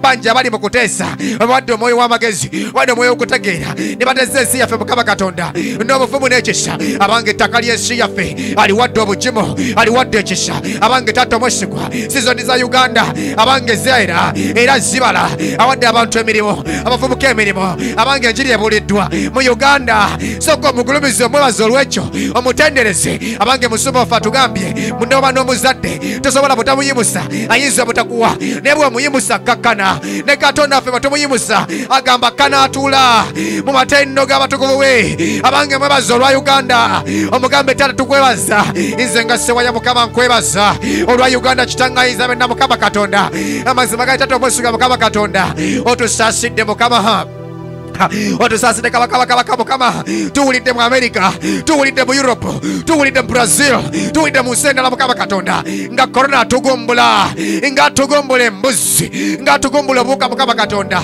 naye ffe Mukama silwakuba amalwaliro malungi silwakuba abasawo bangi silwakuba Mukama taata omwesigwa mutwali n'omanyirivu kabaka Mukama silwakuba taata Mukama Katonda nti ekirwadde Mukama kyajja twetegese nedda abadde gwe taata sife nga Uganda taata Mukama Katonda naye erinnya lyo lyaliba ligulumizibwa tukusinza tukwebaza tukuwa ekitiibwa Mukama Katonda olw'ensi yaffe Uganda manya g'amafuta amangi mu linnya lya Mukama waffe Yesu webale kukuuma Uganda webale kusaasira nsi yaffe webale kutwagala webale kutusaasira abange ekyawandiikibwa mu kitabo kya kyamateeka mukama katonda essula y'omusanvu babange sabaagala olw'obulungi bwammwe ne nabaagala bagazi asaasira gw'asaasidde naawe uganda obadde omukwabo baasaasidde muyimusa omuwa ekitiibwa omutendereze mu linnya lya yesu kristo omwana wa katonda omulamu abanno katonda ayizabena mukama tugenda kakana amaaso ga katonda nga twewaayo amaaso ga mukama abange tugenda kwenenya olw'ensi yaffe mu linnya lya mukama waffe yesu manya gw'omwoyo omutukuvu omwoyo wa mukama kitango omwesigwa tukwegayirira mukwano gwaffe nga tugenda okusinda nga bwe kyawandiikibwa nti gwasinda n'okusinda okutagerekeka tukoowola kati mu kaseera kano ojja otusindire ayi taata omwesigwa mukama tujja n'ensi yaffe uganda amaaso g'omukama katonda nga twenenya ayi kabaka mukama taata ayiza byonna mu kaseera kano ak'okulonda ayi taata omutukuvu mukama katonda tukakkana wansi mukama nga twenenya ekitanga omutukuvu mukama mukama mukuluna konna okuwende taata omwesigwa mukama katonda twawonganga ensi yaffe taata omwesigwa mu 2016 mu 2011 mu 2010 mukama twawonga ensi yaffe ne tugiteekayo mukama katonda mubasamize mukama ne tugiwayo mukama manabi wa bulimba ne tugitula mukama katonda mu bannaggwanga ebirooto bijja mukama katonda ng'ensi yaffe yaziikibwa ne tegemu wansi mukama katonda anti twagiwonga mukama nga twagala obululu obungi twagiwonga mukama nga twagala okuyitamu kukalulu mukama taata mukama katonda ne tutamanya kitanganyiza byonna mukama mutuwaayo nsi yonna taata omwesigwa mukama katonda eri omulabe ayi katonda kyawandiikibwa mu Ezekyeri nti mwavomesa ensi yange mwavomesa erinnya lyange gye mwagendanga mukama nga uganda taata twakuvomesa mukama twakuvumisa tomwesigwa mukama katonda twakuvumisa kabaka mukama taata wakati mukusamira taata omwesigwa twakuvumisa kabaka kitanga omwesigwa naye tuzze kunamira ekisa mukama katonda nga twenenyayi kabaka mukama otusaasira ayi katonda wa katonda taata otukwatirwa ekisaayo omwoyo omutukuvu mukama katonda amazima gali taata omwesigwa mukama katonda twakakutwayo ensi yaffe mukama katonda eri emizimu n'emisambwa eri ebyokoola mukama katonda eri abalangira b'ekizikiza mukama twawaayo kabaka ensi yaffe taata wakati mukama kitanga omwesigwa nga tunoonya obululu ne tuwaayo ensi yaffe ne twogera ebigambo byekwewonga nga tuwonga ensi yaffe emizimu n'emisambwa naye tukomye omukama mukama kunamulira ekiso omwoyo omutukuvu taata omwesigwa nga tusaba otusaasire ekitanganyiza byonna tusaasire ku lwa uganda mukama tusaasire ayi kabaka taata nga bakulembeze ba uganda mukama tusaasire ekitanganyiza byonna mukama katonda tuwaddeyo ensi yo mukama katonda tujoze omwavu nayeetaaga taata mukama katonda kabaka mukama otusaasire nga poliisi ya uganda otusaasire mukama katonda kubanga abaavu mukama katonda be bajjudde amakomera abatalina misango taata be bajjudde amakomera kitanga omwesigwa ate nga kyawandiikibwa mu kitabo kya Zabuli muli katonda wa nnamwandu oli katonda w'abaavu era bamulekwa taata ffe tubawaddeyo eri amakomera tubasiba kubanga tebalina sente kubanga tebalina nguzi tulidde enguzi mukama katonda kyawandiikibwa mu kitabo kya Zabuli essula 15 mwani oyo mukama katonda alingira mu nnyumba ya mukama abange mwatula ku lusozi lwa mukama olutukuvu yaani taata omwesigwa era ogera mu kigambo kyo mu kyamateeka 12 taata muli nyina mukama waffe yesu kristo mwana kutula mukama abange nti isirayiri gwe uganda mukama katonda wakwagaza ki okujjako okumuweereza taata omwesigwa mu kifo ky'okuweereza tuweereza misambwa tuweereza mizimu tuweereza bannaggwanga ne tugoba ku ntebe yo negoba ku ntebe taata omwesigwa mukama katonda netuuzawo emizimu netuuzawo bannaggwanga taata ate nga mmoto yaffe egamba for God and my country fe mukama tukugjewo mukama katonda naye twenenya mukama otusaasire era tujja mukama taata mukama n'ennyumba z'abakitaffe mukama katonda nga bwe kyawandiikibwa mu Nekemeya essula esooka n'ennyumba 6 mu ayi mukama nze n'ennyumba ya kitange twakwonoona mukama tuzze nga tukoowola mukama katonda otusasire otukwatu ekisa mukama zino nyumba ya kitange otusasire mukama tata mukama twakuleka netusamira netusima emisingi emirala kyawandikibwa mu kitabo ky'Abaluumi mukama abakolezi ekisooka essula 3 nti abange tewali musingi mulala guyinza kusimibwa atali Kristo mukama tata mukama twasima omusingi omulala netusima omusingi kabaka mukama kati gubadde guyuga taata nga tugwa tussa ne mukama tukakkana wansi mukama otusasire mukama olwo omusingi gwe twasima kabaka mukama ogw'obusamize ogw'okubuza abafu ogw'okumala abalongo emisingi na mukama tata mukama gye twayesimira mukama tukomawo ku jjeri ku nsonda abange etwali twalekaze n'ennyumba ya kitange etwali twavaako mukama katonda twali nnyoma tulireka mukama katonda niwalira mukama kitange omwesigwa tukomyewo kitanga yiza benna tutegedde amazima tata mukama muli afuuka ery'oku nsonda naffe mukama tukomyewo gy'oli ayi kabaka mukama mulinyina mukama ffe Yesu Kristo mwana katonda omulamu mu mannya g'omwoyo omutukuvu ayi katonda abange kyogera ayogedde mu kigambo kye mu kitabo ky'okubala 11 onyula 22 mu linnya Yesu essula y'omukaaga onyula 22 agamba bamusabanga omukisa yogera ebigambo ebirungi eri Uganda tandika ogera ebigambo ebinene ebirungi gamba Uganda olina omukisa Uganda oli wa mukisa Uganda oyitwa revival mu nsi zonna Uganda vaayo gye bali bakweka oyimusibwa ovaayo mu masaŋŋanzira ovaayo gye bali bakuziika gye bali bakuwonga mizimu ovaayo mu Yesu Uganda oli munene Uganda olina okugaziwa abange Uganda mukama yetegese okolamuga ebigambo binene ettaka lya Uganda linabanga lya mukisa tunasiganga emmere abange ne tugirya abange tugenda laba ntalo ku Uganda yogera ebigambo ebinene langirira ebigambo ku Uganda gamba Uganda olina okubeeramu twangira omwoyo w'obulokozi ku nsi yaffe Uganda manya gw'omwoyo omutukuvu tewali kigenda kubaawo mu nsi yaffe abange Uganda mukama kwakiza amaaso ge akulabye ekisa mukama akuwenga omukisa eruyi n'eruyi abanga kuwumuzenga entalo tezibenga mu Uganda anakuwumuzanga anakuwanga omukisa anakwatangako anabangu kumunyiya mukama abanga nakwatagako abanaga goregere katonda abanga yogera ebigambo omugambe Uganda boyogera ku Uganda kuwulira abanga Uganda kuwulira Bible egamba ensi etabudde omwoyo mutukuvu n'amamira mukama n'alyoka yogera abanga ensi yawulira ne Uganda ewulira boyogera ebiwulira Uganda gwe Uganda njogera gy'oli mu linnya lya mukama waffe Yesu Kristo omwana wa katonda omulamu togenda kuyiwa musaayi mu linnya lya Yesu njogera gy'oli mu linnya lya Yesu manya gw'omwoyo mutukuvu tewali ntalo tewali katabanguko togenda kuwaŋŋanguka togenda genda mu nsi z'abannaggwanga togenda kufuuka momboze mu manya gw'omwoyo mutukuvu tewali kinava mu lubuto yadde ekigoma mu nsi yaffe Uganda mu manya gw'omwoyo mutukuvu akalulu kagenda beera ka mirembe anti kyawandiikibwa bunirabidde omusajja alina omutima ng'ogwange abange mukama yamulabye dda alina omutima ng'ogwa katonda tumusimba naffe mu linnya lya Yesu oyo alina kulondebwa tumutega ballot paper tumusimba oyo mukama gwalonze tewali muzimu tewali musambwa tewali maanyi agakizikiza agenda mukama okusimba omuntu waago mu Uganda okuva ku LC1 okutuuka ku president tusimba avudde wa mukama alina omutima ng'ogwa katonda mukama gwe yeerabidde mu linnya lya mukama waffe Yesu Kristo omwana wa katonda omulamu Uganda wulira ekigambo kya katonda tewali bukulembeze butava eri katonda tewali bukulembeze buva eri mizimu tukiwakanya tewali bukulembeze bugenda iva eri buzimu kubanga kyawandiikibwa mu kitabo kya Zabbuli 33 onyirwa 10 mwadibye okuteza kw'amawanga adibye okuteza kw'ababi naye okuteesa kwe kulaba omukisa kyawandiikibwa mu kitabo ky'Engero essula 29 n'onyirwa 2 nti abange eggwanga bwe lifugira omubi likaba ne bwe lifugira omutuukirivu abange lisanyuka eggwanga erina omukufuzi nga mutuukirivu lisanyuka tusimba omutuukirivu mu nsi yaffe tusimba chairman LC1 ku kyalo kyo musimbe LC1 oyo mutekewo omugambo oyo kana gwalonze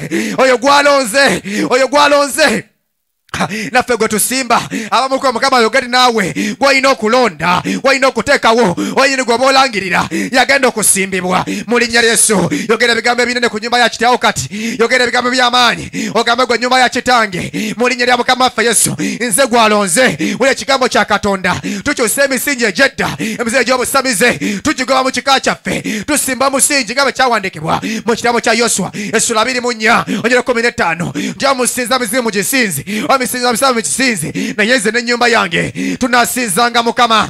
Kyogera eri Katonda, muze n'ennyumba ya kitange from then onwards tunasinzanga Mukama, kubanga tukobyewo ku jjinja ery'okunsonda mu linnya lya Mukama waffe Yesu Kristo omwana wa Katonda omulamu. Manderebosikata ya raba protokosakata ritelemondirebozika protokosikataya britalakasakata ya nderebo mu linnya lya Yesu. Mukama Katonda agenda kweyongera okweyezera obulamu bwo.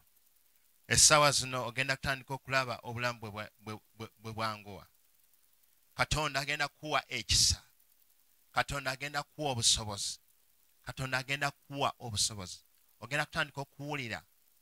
Ogenda kutandika okuwulira okwewuka. Okwewuka. Ogenda kuwulira nga self evuddewo.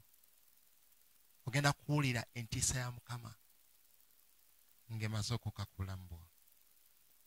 Ogenda kutandika okuwulira amaanyi ga Katonda.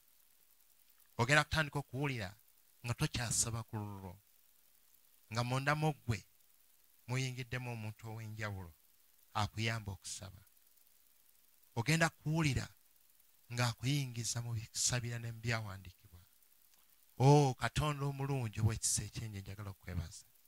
Mu kaseera kano kennyini abo bonna abadde batulugunyizibwa n'embirooto ebibi, mu kaseera kano kennyini gy'emyoyo gy'emagombe njiragira okuvaawo mu mutima gwo, njiragira okuvaawo mu birowoozo byo. Mpulira nti Mukama Katonda agenda kusimba ku kigambo kye. Agenda kusimba ku kigambo kye. Ogenda kutandika okuwulira obwa Katonda nga bweyongera okubeera so significant. Abamu ku mmwe obadde otandise okweraliikirira amawulire amabi, naye Mukama Katonda agenda kugatukutaasa. Togenda kulaba mawulire mabi mu famire yo mu linnya lya Yesu Kristo omwana wa Katonda omulamu. Kyenva nzikiriza nti Mukama Katonda bangi ku mmwe mugenda kulaba ebintu nga Mukama mu kuyita mu kusaba kuno Mukama agenda bakozesa mutandika okulaba ebintu ebibadde ebizibu, ebintu ebibadde ebizibu, ebibadde ebizibu ennyo ebitasoboka, ebibadde ebizibu nnyo ebitasoboka. Mukama Katonda agenda kuyamba, agenda kusobozesa, agenda kuwa kye bayita ekisa. Ogenda kutandika okulaba nti oweebuuze Katonda nti kibaddewo kitya, naye okuyita mu kupasisitinga mu kulemerako ogenda kutandika okulaba ebyamagero bya Katonda bwe bitandika okulabisibwa, ebyamagero bya Katonda bwe bitandika okubaawo. Mukama Katonda bagenda okusimatula ku migo gy'entaana, bwagenda okusimatula mu ndwadde, bwagenda okusimatula mu mbeera embi, mu mbeera ey'amaziga, bwagenda okuyamba okulabirira abaana, bwagenda okuyamba okukuza abaana, bwagenda okuyamba mu mbeera eyo, bwagenda okufuuka taata, bwagenda okufuuka maama, bwagenda okufuuka oyo mwami wo, bwagenda okufuuka oyo mwami wo, bwogenda okutandika okulaba nga ye boosi wo, bwogenda okutandika okulaba favors za Katonda nga zeeyongera okwetooloola obulamu bwo, ogenda kulaba ekitiibwa kya Katonda nga kikulembedde, ogenda kulaba omukono gwa Mukama, omuliro gwa Katonda nga gukwetoolodde, ogenda kutandika okulaba Mukama bw'aziba amaaso eri abalabe bo nga abalabe bo tebasobola kulaba. Bwogenda okutandika okulaba Mukama bw'aligenda okuleeta essanyu, bw'agenda okwengera okuyigiriza okusaba, bw'ogenda okutandika okweyagalira n'okusinza Katonda n'okusanyuka mu kusaba. Webale nnyo Mukama, webale nnyo Kitanga atagwawo, webale nnyo Mukama Katonda kubanga olunaku lwa leero ogenda kweyongera okweraga, ogenda kweyongera okwebikkula mu bulamu bwaffe, mu bulamu bw'abaana bo. Webale nnyo Mukama, olunaku lwa leero ekibadde kituwangula tukiwangula, era nkwebaza kubanga otuwadde obuvumu, otuwadde essaala ey'okukkiriza, otuwadde amaanyi ag'okukkiriza, otuwadde ekisa eky'okukkiriza, otuwadde buvumu okuwangula ku mulabe Sitaani. Webale nnyo Kitanga atagwa, webale nnyo Katonda omulamu. Tandika okwegenda maaso ng'osinza Katonda, genda maaso ng'owebaza Katonda, genda maaso ng'owebaza Katonda, genda maaso ng'otendereza Katonda, genda maaso ng'olagula ebintu ebinene. Tandika okuba n'obiraba, tandika obirangirira ebigenda okubaawo mu bulamu bwo. Tandika okulaba nti ogenda kuwangaala, tandika okulaba nti ogenda kubeera mulamu, tandika okulaba nga si COVID takyalina buyinza, takyalina maanyi, wonna wonna wadde yeekwese mu linnya lya Yesu Kristo omwana Katonda omulamu. Mukama kyetuva tusaba wabeewo ekyamagero, wabeewo okusaasira, wabeewo ekudda obujja. Mukama nga atagwa kyenva nsaba Mukama in a mysterious way, Kitanga kitanga tagwa mukama covid ave mu nsi eno covid ave mu mawanga covid ave mu generation yaffe mu linnya lya Yesu Kristo Mwana Katonda omulamu mukama nkwebaza kubanga kigenda kusoboka mukama nkwebaza ku lw'erinnya lyo kitanga tagwa kinasoboka mukama nga tagwa gwe wekasobola kikola gwe wekasobola kikola kubanga tekyaliwo naye kyatuuka ekiseera ne kibaawo ekyo ekitaba okitanga tagwa ekitaliwo osobola okijjawo nate mu linnya lya Yesu Kristo Mwana Katonda omulamu nkwebaza mukama nkwebaza kitanga tagwa leeta obunafu leka obunafu wonna obadde mu bulamu bwaffe leka punishment yonna eyandibaddewo mukama tuwe okumenyekera ddala tutandika okudda eri Katonda tandika okulaba obulungi bwa mukama tandika okulaba ekisa kya Katonda tandika okulaba entiisa ya Katonda tandika okulaba ebibala bya Katonda tandika okulaba obuvumu tandika okulaba ekitiibwa kya mukama tandika okulaba nga mukama Katonda atukulembedde mukama weegulumize era weerage n'obulamu bwaffe tebugenda kuddayo kuba kyekimu kwebaza mukama kubanga okikoze kwebaza mukama Katonda ataggwawo kubanga abaana ababadde batabuse abaana abadde balemye maka ogenda batereeza mukama ogenda batereeza mukama era kitanga taggwawo abaana bagenda kutandika okubeera abaana abawulize bagenda kutandika okubeera abaana ab'obuvunaanyizibwa bagenda kutandika okubeera abaana ab'empisa ennungi mu linnya lya Yesu Kristo Mwana Katonda omulamu mukama kyenva nsaba kitanga taggwawo obugabirizi blessings mukama abaana bo batandika okugaggawala abaana bo batandika okubeerako blessings eziva gy'oli mu linnya lya Yesu Kristo Mwana Katonda omulamu mukama nsaba omwoyo wa Katonda okubuutikira obulamu bwaffe bwonna ekiba kya mukama kyengera okulabisibwa weebale nnyo mukama genda maaso nga weebaza Katonda genda maaso nga weebaza Katonda mu kiseera kino kyennyini oli awo tolokokanga naye oyagala Yesu Kristo akulokole ddamu ebigambo bino gamba ayi mukama olunaku olwaleero nsazeewo okwatula Yesu Kristo okubeera omulokozi wange era sonyiwa ebibi byange byonna era wandiika amannya gange mu kitabo eky'obulamu nsazeewo njatudde nzikiriza n'omutima gwange era njatudde n'akamwa kange ndokose mu linnya lya Yesu kati omaze okukrossinga ovudde ku maanyi aga Sitaani omaze okuyingira amaanyi ga Katonda ogenda kweyongera okulaba ekitiibwa kya mukama ogenda kweyongera okulaba omukono gwa Katonda n'obulungi bwa mukama n'obugabizi bwa Katonda mukama Katonda abampeera ennyo omukisa tokoowa era weyongera okwenjoyinga erinnya lya mukama ligulumizibwe libeere nammwe tosubwa puroguramu y'enkya lwakutaano tugenda kuyingira mu Bible study mu linnya lya Yesu Kristo Mwana Katonda omulamu olina kyoyagala okumanya kyoyagala okutegeera mu Bayibuli ojja kuweereza message genda mu comments genda ku Facebook oweereze message era ne mukama Katonda ajja kuwa omukisa nga twogera ku bintu ebyo mukama abeere nammwe sigadde nze Moses Kasirye mukama abankuumire tulabagana olunaku lw'enkya